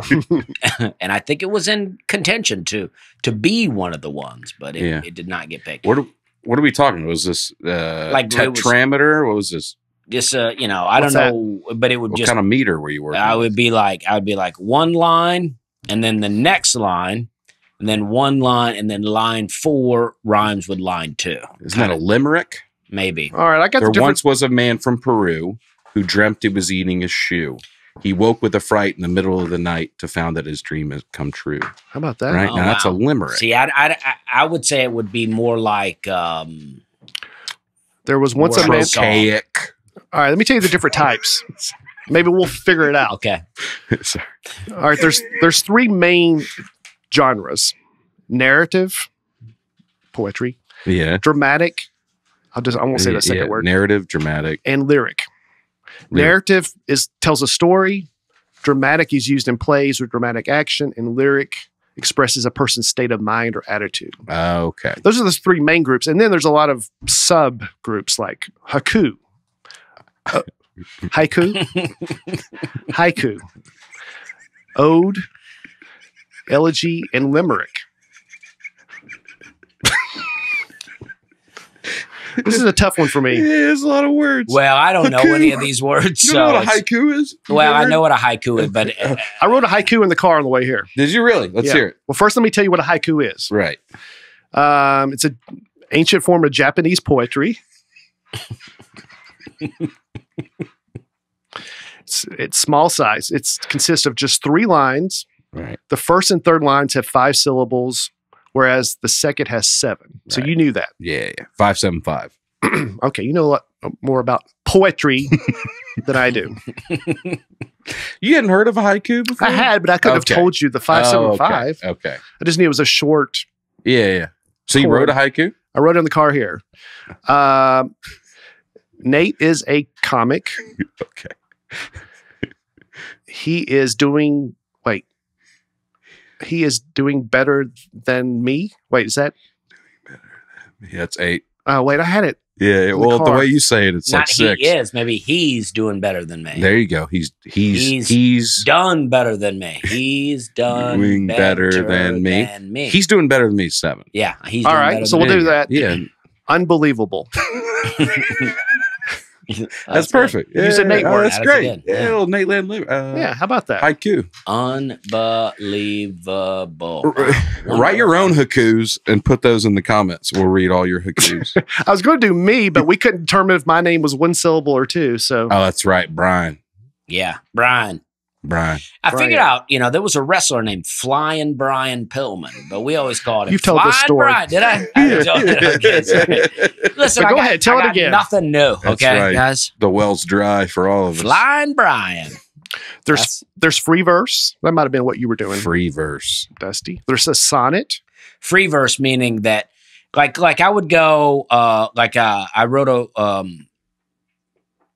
well, I feel like all mine have some kind of reference that, I was, You don't want to. I was doing mention? a lot of stuff. Yeah, you were living a different life. What have Yeah. you not told? Last week you told us about a broomstick in your eye. So Yeah.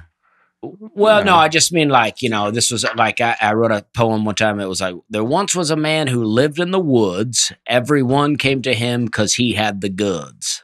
Like it That's was great. those kind of poems. Oh, sure. However sure. that works. So it'd be like that line, Yeah. and the next line, and then a line, and then another line. Nice. yeah. I like it. There's That was called The Woodsman, and it was a longer poem, but that's the only ones I remember. now, do you know walking through the woods on a snowy evening? Do you know that? Yeah. Is that Robert Frost? Mm-hmm. Yeah, this is a very famous poem. Mm-hmm. Two paths diverged in the woods. I know that one. Right. That's the same one. That's just the first line of it. Right. No, they're two different poems. Whoa. Yeah. You got me, dude. Mr. Poetry Was that a over trap? Was that a trap? No, you're just dumber than I thought.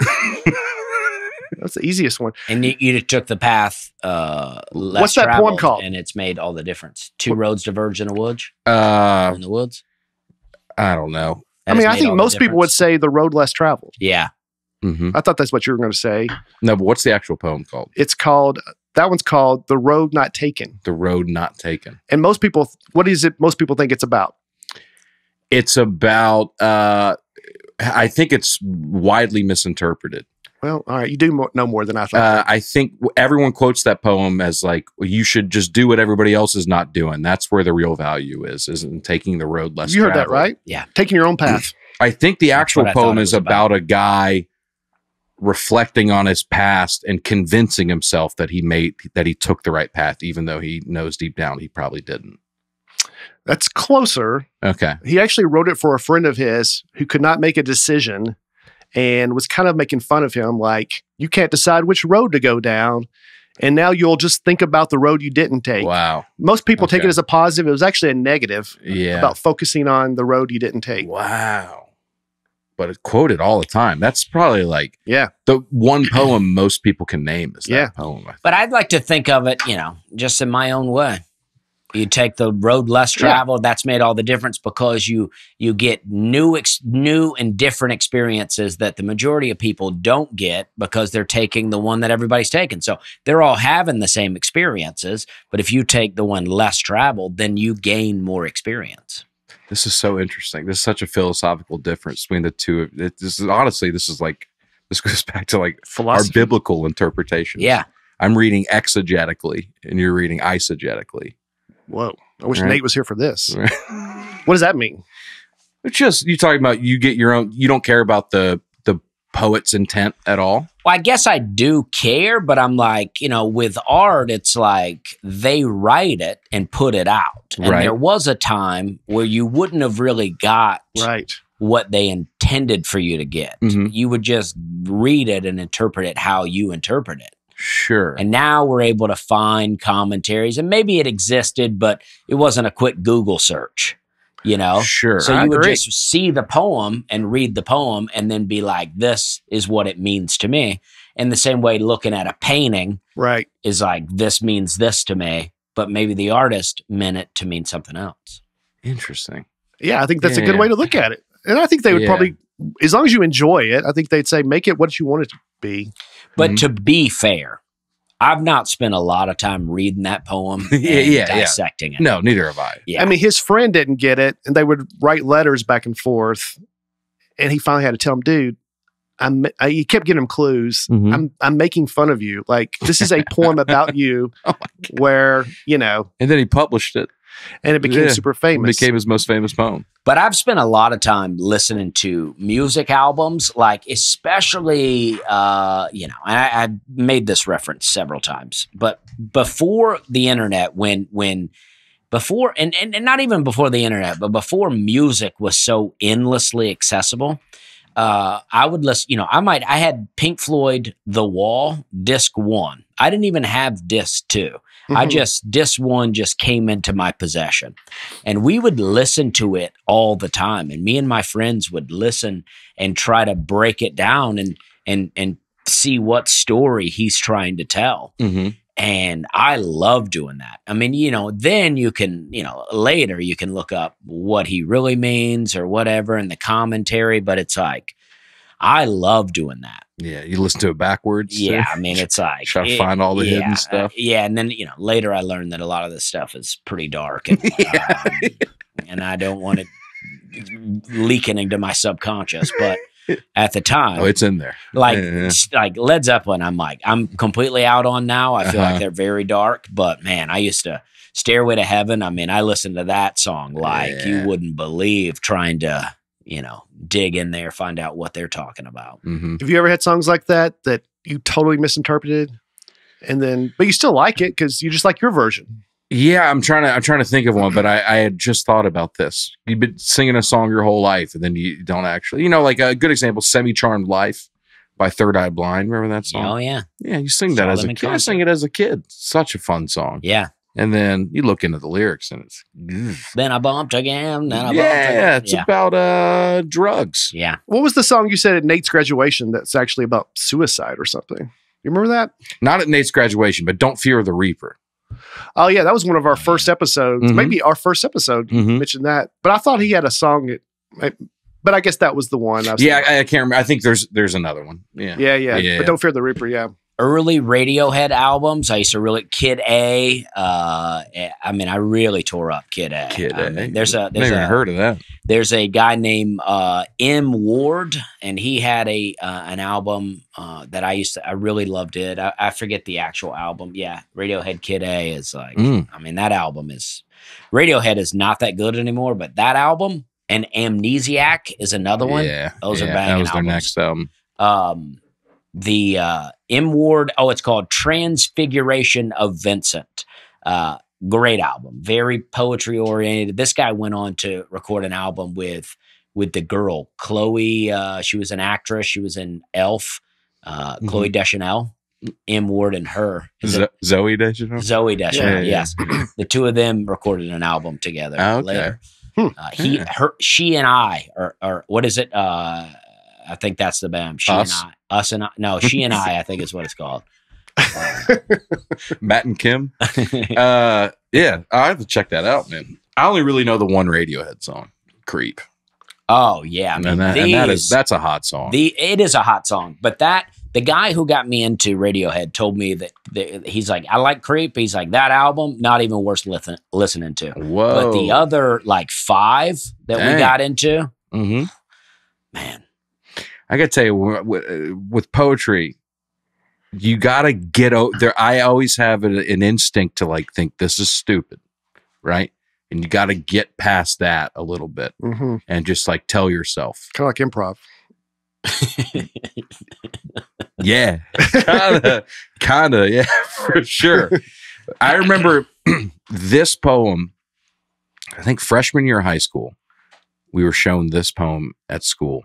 And I lost it at how dumb I thought this was. It's called "The Red Wheelbarrow" by William Carlos Williams. Have you heard of this poem? I have not. So, I mean, we have time to read it out loud. If you can't see it, it's about 13 words in this.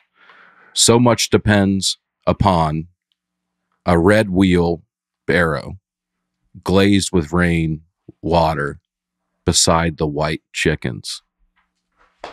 It's beautiful. I'm into it.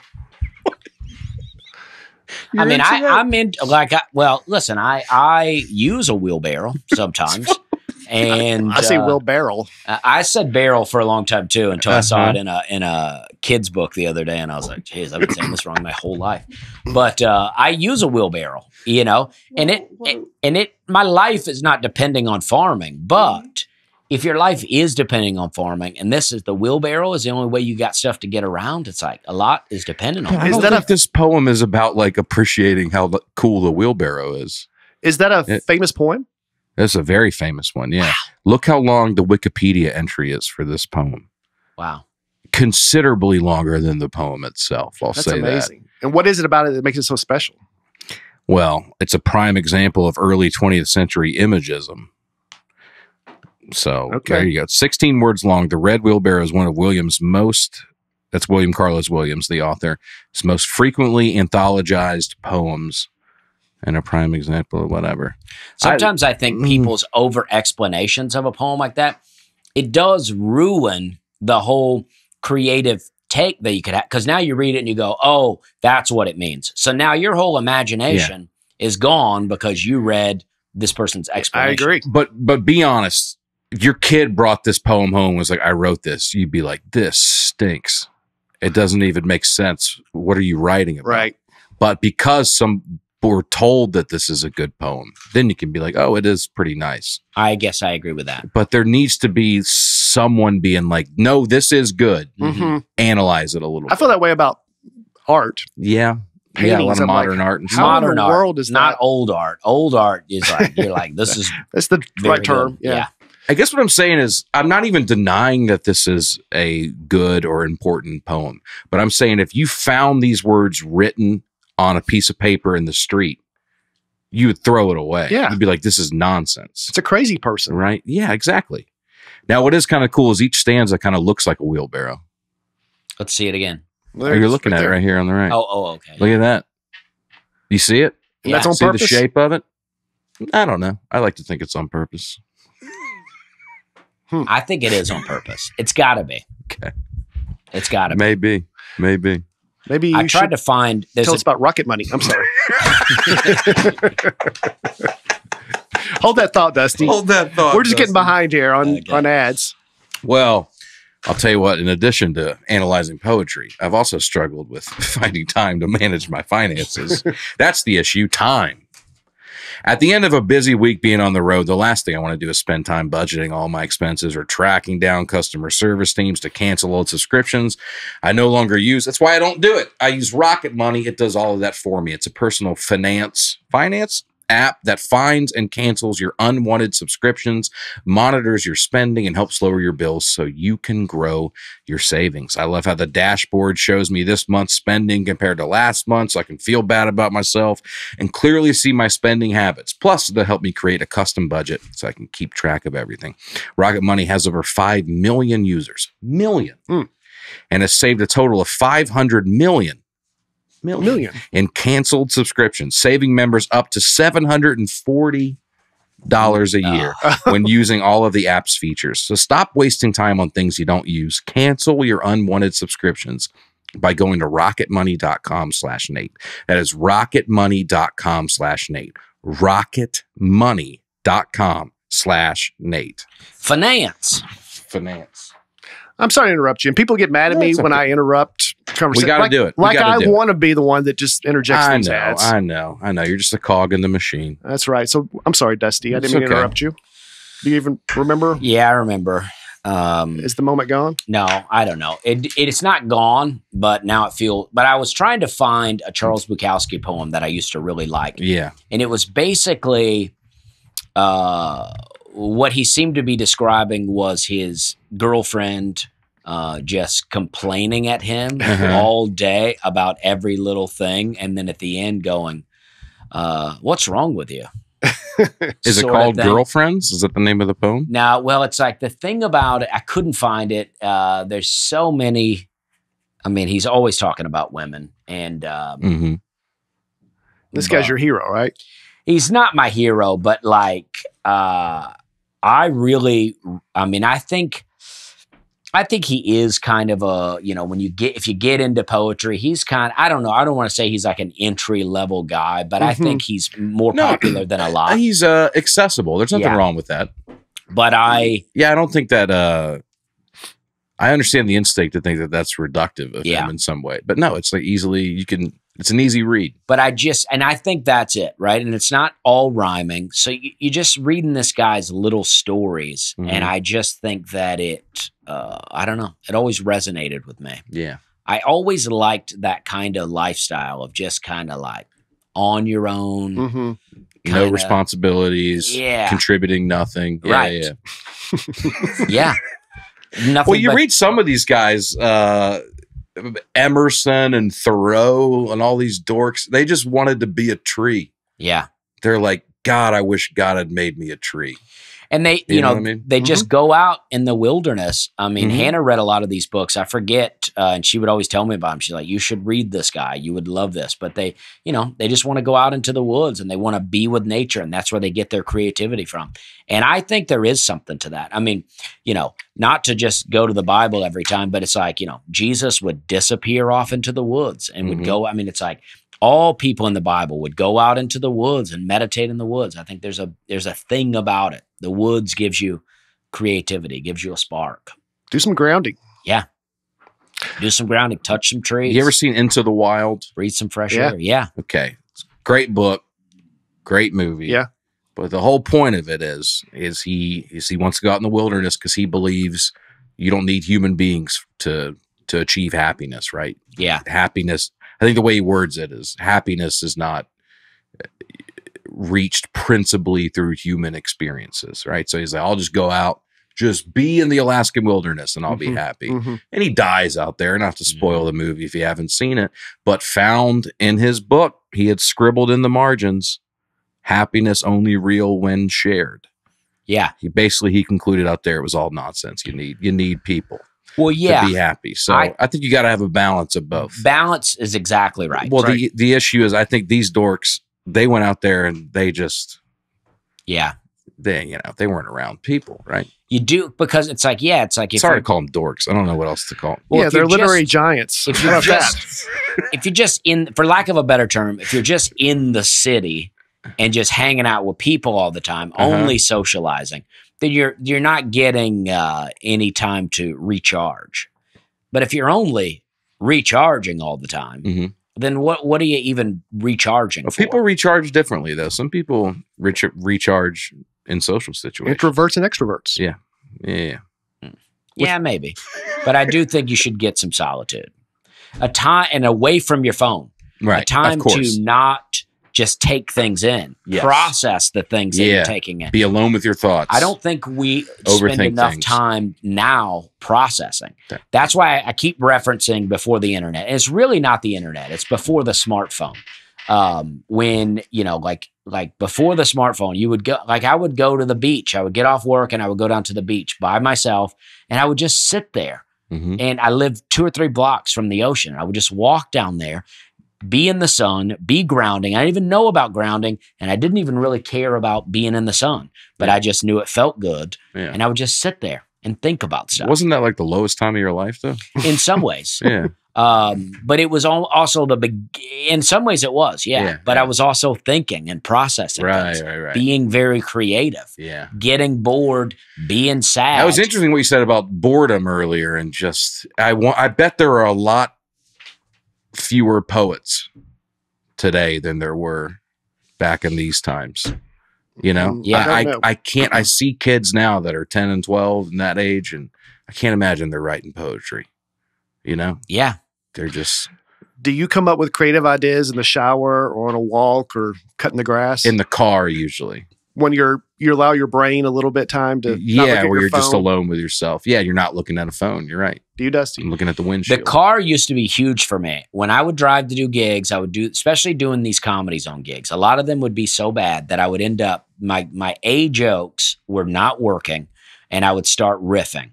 And I would riff on stage, and then I would get in the car on Sunday driving home thinking about these riffs.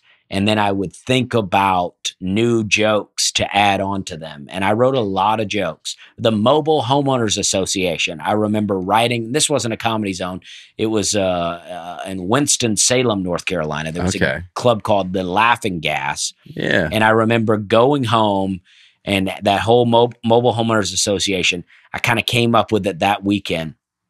And I thought about a lot more stuff in the car. And it was just like, it was great. Mm-hmm. There were other things I would do, but not for this podcast. But but my mind would be stimulated, and I just would think of a lot of stuff. Not all of it was good, but I would think about a lot of stuff. That other Robert Frost poem that I can't say it, that we That's okay. referenced. Yeah. Stopping by the woods on a snowy evening. I forgot what the actual Okay. title is. I'll look it up. After apple picking. Sorry. No. War thoughts at home. I'll look it up. Anyway, I read somewhere that some people think he was referencing Santa Claus. Interesting. And if you read it, there's some little clues that would make you maybe think it. Do I think that's what it was? No. But you had it up there. Right here. Yeah. Stopping by woods. Should we do a dramatic poetry reading right Yeah, here? do it. I think I'd like you to do it, Dusty. I didn't read through this one time before, but Whose woods these are, I think I know. His house is in the village, though. He will not see me stopping there to watch his woods fill up with snow. And so on and so forth. my little horse must. Yeah. How about I highlight the parts that they think reference it? His horse thinks it's odd that they're stopping by a farmhouse without a farmhouse near. Does he think it's odd? He thinks it's queer There you go. to stop without a farmhouse near. As they like to say, oh, Santa, why are you stopping here? He gives his harness bells a shake. That could be, whatever. Mm-hmm. And then at the end, the woods are lovely, but I have promises to keep and miles to go before I sleep. As if to say, he's got a busy night. He can't be stopped and look at it. Now, Wow. Well, I'll never be able to read this another way. You're reading it a lot? Every night. Yeah. Every snowy evening. I sit down and I read. I'm a big poetry head. I read a lot of poetry. Are you serious? I hate prose. Yeah. Do you know? Ever listen to the song by Bob Dylan, "Tangled Up in Blue"? Sure. That's a great one. Is that about the Easter Bunny? Yeah. But real poetry kind of song, and Hootie and the Blowfish has the song "I Only Want to Be with You." Yeah. Mm-hmm. And they take like basically a whole verse from Tangled Up in Blue and put it right in that song. Yeah, they even say Tangled Up in Blue, don't they? Yeah. But they just take straight up like a whole verse. I don't mind it. I think it's great. But aren't they almost just referencing Bob Dylan? Like, I think they are referencing it, but they still use a whole verse. Yeah, it's a good song. Yeah. Bob Dylan, Nobel Prize winner. So you mentioned a couple weeks ago Buckets Shakespeare. of Rain, also a good one. We could go all day. We could go all day with the hits, but there's some secrets in there. I don't We're know talking about some B-sides, as they say. Yeah. Meet Me in the Morning. That's a good one. I think that's what it's called. Sorry. Mr. Tambourine Man. Shakespeare wrote a sonnet. It's a good one though. Yeah. Called "Shall I Compare Thee to a Summer Day?" You referenced it a couple Yeah, weeks that's a ago. hot one. I just always You don't like? Have you heard of this poem? Yeah. I always assumed it was about a man talking about a woman. Did you? Or maybe you knew? Knowing what I know now about Shakespeare, I don't know. It was a man talking about a man. Yeah. And it's a good looking dude, and I'm impressed by, his physical nature. Right. Now that makes me read that totally different. Of course. Not that I'm going around quoting this poem a lot. Yeah. Sorry. Yeah. Shall I compare Don't be thee- self-conscious about how you say poem. Well, it's kind I'm of a little bit sorry I hard. did it. I'm sorry I did it that. was very funny. It's but funny in the moment. Now it's gone. Yeah. All right. So we're not even thinking about it anymore. Uh, We're not. You're not? No, we're not even thinking about the way you say it anymore, is what I'm saying. And I'm sorry if I made you self-conscious about it. And I really value our friendship. Well, that's gone. Limericks. Have you heard of a limerick? Yeah, Oh, yeah, we referenced it earlier. It's got the traditional AABBA. AABBA. That's a hot structure. You know what that is? A lot of country songs are like that too. Charlie Daniels has a song called Trudy. Call up Trudy on the telephone. Such a great song. Is that a limerick? I think they do AABBA. Interesting. I think so. Yeah. But I could be wrong about that too. That Not the chorus. Call up Trudy on the telephone. Send her a letter. that song's got some interesting. Just got to town last Friday. Because there's one time where he fires up a motorcycle or something. He goes, or a car. He goes boogie boogie. Oh yeah. He just throws in Heard some. the buzz whining and the sirens wail. Boogie boogie? Boogity boogie. Yeah, I think that's what something it like is. Boogity boogity. Yeah, something like that. It's just okay. funny. He just kind of throws in. Yeah. Yeah. It's a great song. Charlie Daniels was unbelievable. Rest in peace. All right, I'll do a couple more. Ode. Ode. You ever heard of Ode? Ode to Joy? That's a song. Ode to Joy. That's a hot song. Ode to Billy Joe. Okay. It's written to praise a person. You know that one? Ode to Billy Joe? Mm. Do you know Odes of Joy? That's oh no, I don't know that one. It was a poem that Beethoven set to music. Oh, okay. His ninth and last symphony. You would know it if you heard it. You would recognize it. I do like Beethoven. I like classical music a lot. It's I don't probably know the most famous classical. I don't know a lot of the music. names, but I do love classical music. Yeah. Ballad. What about The Raven? Oh yeah, Edgar Allan Poe. Yeah. Yeah, I used to go down to Sullivan's Island. They had a bar called Poe's down there. Back when I was still eating shellfish, they had a hamburger with a crab cake on it, and it was unbelievable. I'm trying to play Odes of Joy for you real quick. Oh, okay. I was going to say, Dusty, if you want to tell us about AG1. Oh, yeah.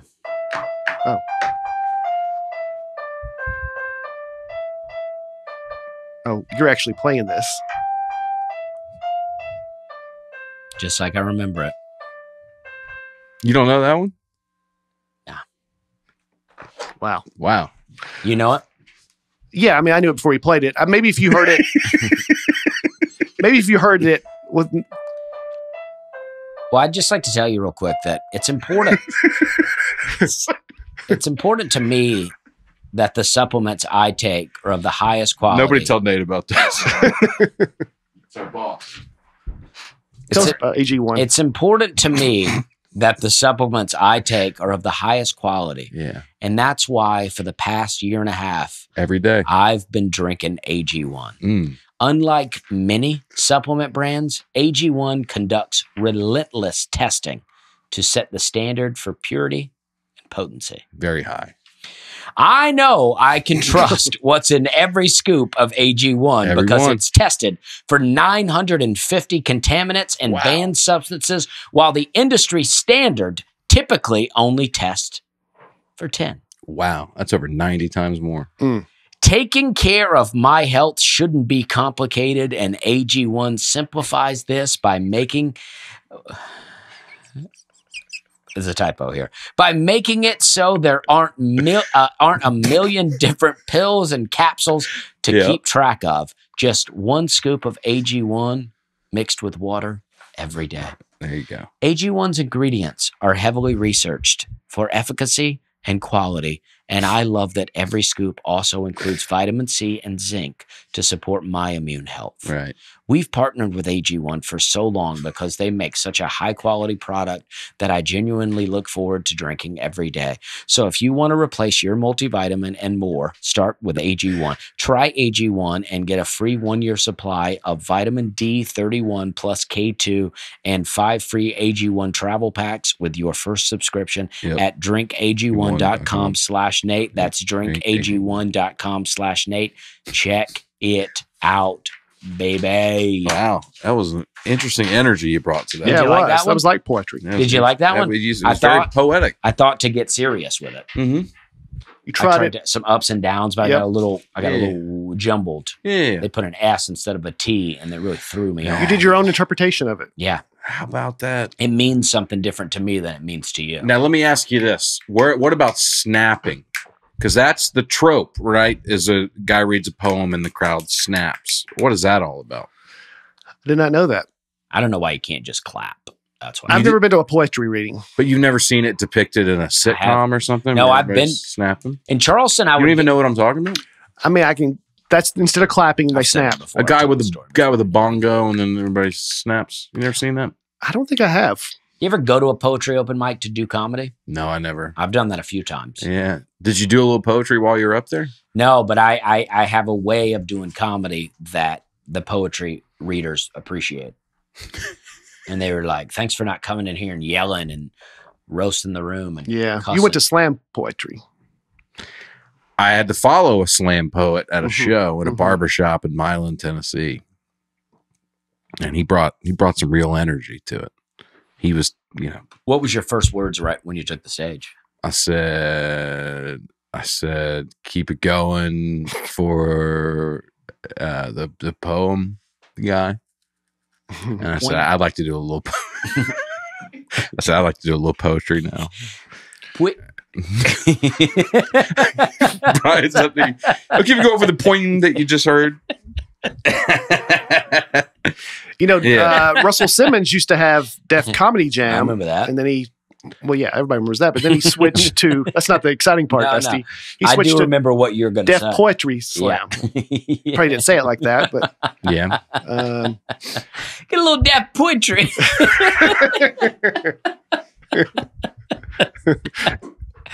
I should host it. The Raven, as I mentioned before. Quote the Raven. Nevermore. Also one of my favorite wrestlers for a little while. You remember the Raven? Also one of my favorite football teams. Well, I was going to say the Baltimore Ravens. That's what their name is. He's a Baltimore guy, right? Edgar Allan Poe. Yeah, I think he lived there and is buried there. Yeah, he died on the side of the street, married to his cousin. Wow. Drunk. That's why he died? Urinated on himself. That's how he died. One of our greatest poets. That's how he died. So anyone out there thinking about getting into poetry, that's how it ends. That is a Charles Bukowski. That was meant to be a no, joke. that is I got no laughs from well, anybody. no, is that true? If nobody at the table laughs, it comes across much differently than I like. Yeah, I think that is how he died, but I don't want to discourage our younger listeners from getting into poetry. So I'm sorry if I did that. That was a thing I did find, like Charles Bukowski, like advice to young men, and it was like it was all about not getting into poetry. And I don't know that. That sounds like some good advice. Well, he was like, his list of advice was like, it was like things you would never do, but he kept listing off those. And then he's like, basically like anything but poetry. Do you know "Oh Captain, My Captain"? All right, guys. Don't try to do I know it from Dead Poets Society, which we watched together. Yeah. Yeah. That's one of my favorite movies. I just found out I've been pronouncing it wrong the whole time, but I love that movie. Wait, now what poem is that from? Is that from Walt Whitman? Walt Whitman. He wrote it about Abraham Lincoln when he was assassinated. Oh, wow. You know Walt Whitman? Barbaric Yop. I know the name. I don't know anything about him. He did some good stuff. Did you ever see Dead Poets Society? I don't think so. God, it's a hot movie. Is You'd it? like it. Who's that? Sean Connery? No, that's Finding Forrester, but you might be thinking about. A young Ethan Hawke Okay. is in it. Robin Williams. Robin Williams. I would be into that. Finding Forrester, I've talked about here before. One of my favorites. Such a great movie. It is. I think I would be into Dead Poet Society. Yeah, you would. I like boarding school movies. Yeah. Mm-hmm. School Ties. I don't know why that is. That movie? School Ties. Yeah, School Ties It's is great. a good one. Well, you went to a boarding school. I didn't, but basically, right? College. What's another? There's a bunch of them. I feel like. Yeah. School Ties is a good one. Yeah. Okay. There is more of that. Scent of a Woman. Oh yeah, That's a boarding school movie. They all came out about the same time. This movie, The Holdovers, that just came out, which won a bunch of Oscars. I recommend that. That movie is great. I heard it's great. Do you know acrostic? You ever heard that? It's when the lines. Trying to say acoustic? Probably. It's when the lines are arranged. It's when a guitar's not plugged in. It's when the lines are arranged so the first letter of each line helps to spell out a word. Oh, that's fun. Yeah. I like that. Brian, Aaron, Nate, Dusty, band. Yeah, wow. Yeah, we're learning some stuff here. But it would need to be a whole line, right? Yeah, that's not because that's just what, like an acronym or something. When it's like, I guess that's true. Whatever. So it would need to be like, Brian went to the store. Aaron, was like, get me some cheese. Nate said, "What are you doing, dude?" Yeah, what a poem. And Dusty said, "More cheese, please." That's better than the red please, wheelbarrow. Please and cheese rhymes in our thing here. It does. That was freestyle. If you give it some, if I were able to sit down. If I just let you do your thing, yeah, you'll find the rhyme eventually. Yeah. Do you know any modern day I wonder if I poets? No, I guess not. Chance the Rapper did a poem on his NPR Tiny Desk. So I guess he's a poet, but I can't name one who's really kicking. Maya Angelou, is she still around? I think she died, but she's the only one I could name in recent years. Shel Silverstein, remember him? I know he'd recently died too. I think. The sidewalk. Oh, Dr. I Seuss. wanted to talk about Shel Silverstein because Shel Silverstein had these poetry books where the sidewalk ends, Lighthouse in the Attic, but he also wrote a ton of country songs, like so many country songs. He wrote Boy Named Sue by Johnny Cash. He wrote a lot. Shel Silverstein? Yeah, he wrote a lot. He wrote The Giving Tree guy? Yeah, he wrote, I don't know if he's the Giving Tree guy, but he wrote a lot of songs. It's a junior. Dang, what is the guy's name? Hank Williams. No, Bobby Bear Jr. He wrote a lot of songs by him. He wrote so many. He wrote Put Another Log on the Fire. Bobby Bear Jr., when I was in college, would come play at little dive places. The Taker, written with Chris Christopherson. Rosalie's Good Eats Cafe, that's a good one. The cover of a Rolling Stone. Sylvia's Mother. I got a YouTube video where I did Dusty Slay's top 5 country songs written by Shel Silverstein. Now, after doing that, a lot of people commented, and I learned a lot more. It's an old video. I learned a lot more songs that are written by Shel Silverstein, but it's pretty amazing the amount of really great country songs Shel Silverstein wrote. I had absolutely no idea It about is this. so wild. I'm glad you brought that up, because I'm like, Bobby Bear Jr. has so many written by him. Bobby Bear Jr., very underrated. I mean, growing up, no one ever talked about him. Now I'm starting to think, I'm questioning. My buddy was in a fraternity at MTSU, and he came and played at the fraternity house. This was in the early 90s, but I think it was Bobby Bear Jr., because I just thought his dad was big. I didn't know he had a lot of success. Now, yeah, I mean, maybe I'm wrong. Maybe this is Bobby Bear that I'm talking about in Junior, but I thought... Well, that mentioned Bobby Bear Jr. under Shel Silverstein. But Bobby Bear sings Lullabies, Legends, and Lies. That album is really great, and I think quite a few of these songs is written by Shel Silverstein. He's an interesting looking fellow. 500 Miles Away from Home, great song. Do you know what Dusty, do you have like a favorite? Margie's at the Lincoln Park Inn. Dang, that's a good song. I don't know it. I was just going to say, do you have like a favorite song or songwriter that you think is like poetry? Well, there's so many, and I don't know as many songwriters as I should, but like Chris Christopherson is really great. Some of his songs are just I don't know. So they're all like poetry to me. Mm-hmm.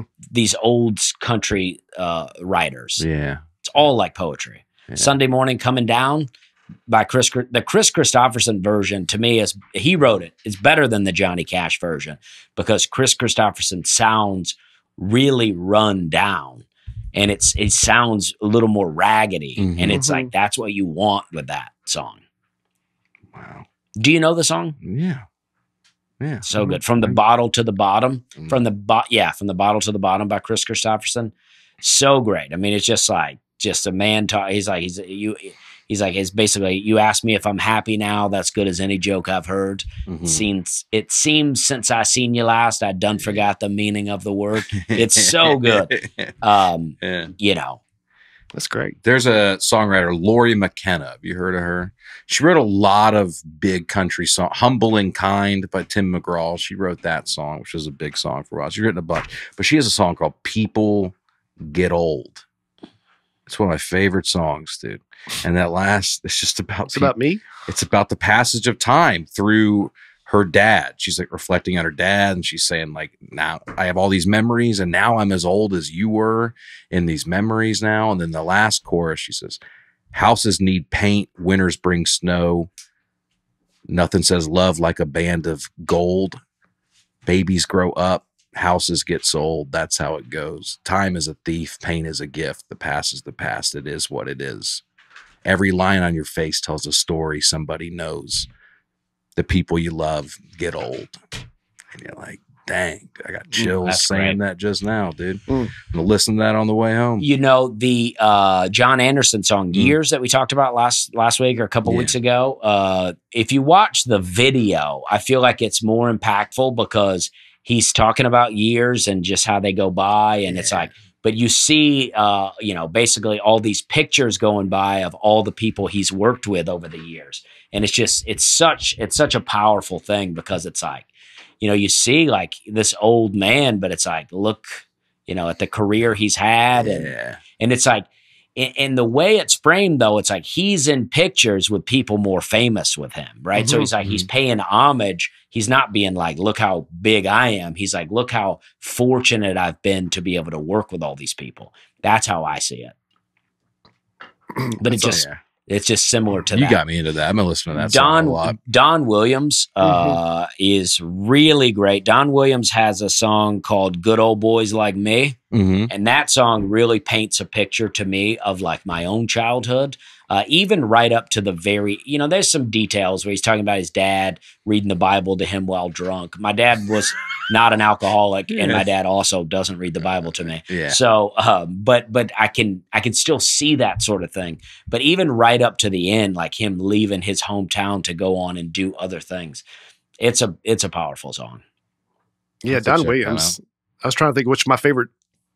I Believe in You. I Believe in You is great. Lord, I hope this day is good. Yeah. I'm feeling empty and misunderstood. I should be thankful. Lord, I know I should, but Lord, I hope this day is good. You should put a Spotify playlist together of all these songs you're talking about. Well, I do have a Spotify playlist called Dusty Slay's Country Songs. It's out there. Very good. I mean, it's so long. I should start a new playlist because it's too long now. Dusty Slay's Country Radio is what it's called, but it's 15 hours, 16 hours almost. Yeah, so it's a little too long. Okay. But I got a lot of like new and old in there. It's some popular that you would recognize, a lot of stuff you wouldn't recognize. It's very good. Probably a good place to wrap it up. Thanks for sticking with us. If they did, probably not. I would think that. I thought this was a hot episode. Yeah, I thought that was joking. Yeah, no, Dusty, you want to tell us where you're going to be? Yeah, this weekend. Matter of fact, I'm off, and it feels good. I have been going at it, and it feels good to be off. But next week, if the world doesn't end after the eclipse, I'll be in Charleston, West Virginia, on April 12th at a theater. And then on April, you'll fly into the Chuck Yeager Airport. Oh yeah, you're a big Chuck Yeager guy, dude. Yeah. One of our greatest heroes. Yeah, can't wait to meet him. You know what I mean? And then on the April 13th, I'll be outside of Pittsburgh. I guess it's Munhall, Pennsylvania, but right outside of Pittsburgh, doing a theater show there. It's going to be great. I got my schedule is lined up, a lot of theaters coming up, and I'm pumped about it. That's awesome, man. So it's going to be great. Come on out. We're having a good time. How about it? I'm also a theater act now. We'll get to your little comedy shows later, but that's crazy. Your little kill boxes. Dang. This Saturday, I am in Miamisburg, Ohio. That's just outside Dayton at the Plaza Theater. Ron Voorhees is on the show. Jesse Rothacker. If you're a fan of the podcast, you can be on the show. Just come on out. I'll put you on there, and it's going to be great. That's the Plaza Theater in Miamisburg. Then April 20th, I'm in Moberly, Missouri at the 4th Street Theater. Your friend Will O'Donnell. Oh, yeah. Will's great. Yeah. So I'm pumped about that show. Yeah. So I haven't met Will, but I'm looking forward to it. And then April 27th, I'm going to Connecticut for the first time in Fairfield, Connecticut at Fairfield Comedy Circle, April 27th. Boom. It's a fun month. Yeah. Tell you my April 11th through the 13th, Grand Rapids, Michigan, Dr. Grin. All right. Yeah, so love Dr. Grin's for the first time in April. And then at the end of the month, April 25th through the 28th, I'm in Atlanta, ATL, at the Punchline Comedy Club. So All right. Grand Rapids, Michigan, Atlanta, Georgia. Come see Aaron. This is Aaron talking, by the way. Are the Braves at home? The Braves are at home that weekend. I'm going Sunday. All right. Day game. Who they play? I don't know. Okay. Look forward to hearing about it. Yeah, for sure. Yeah. All right. We love you all. Thank you to our sponsors, Delete Me, Butcher Box, Rocket Money, and AG1, there baby. it is. Poetry.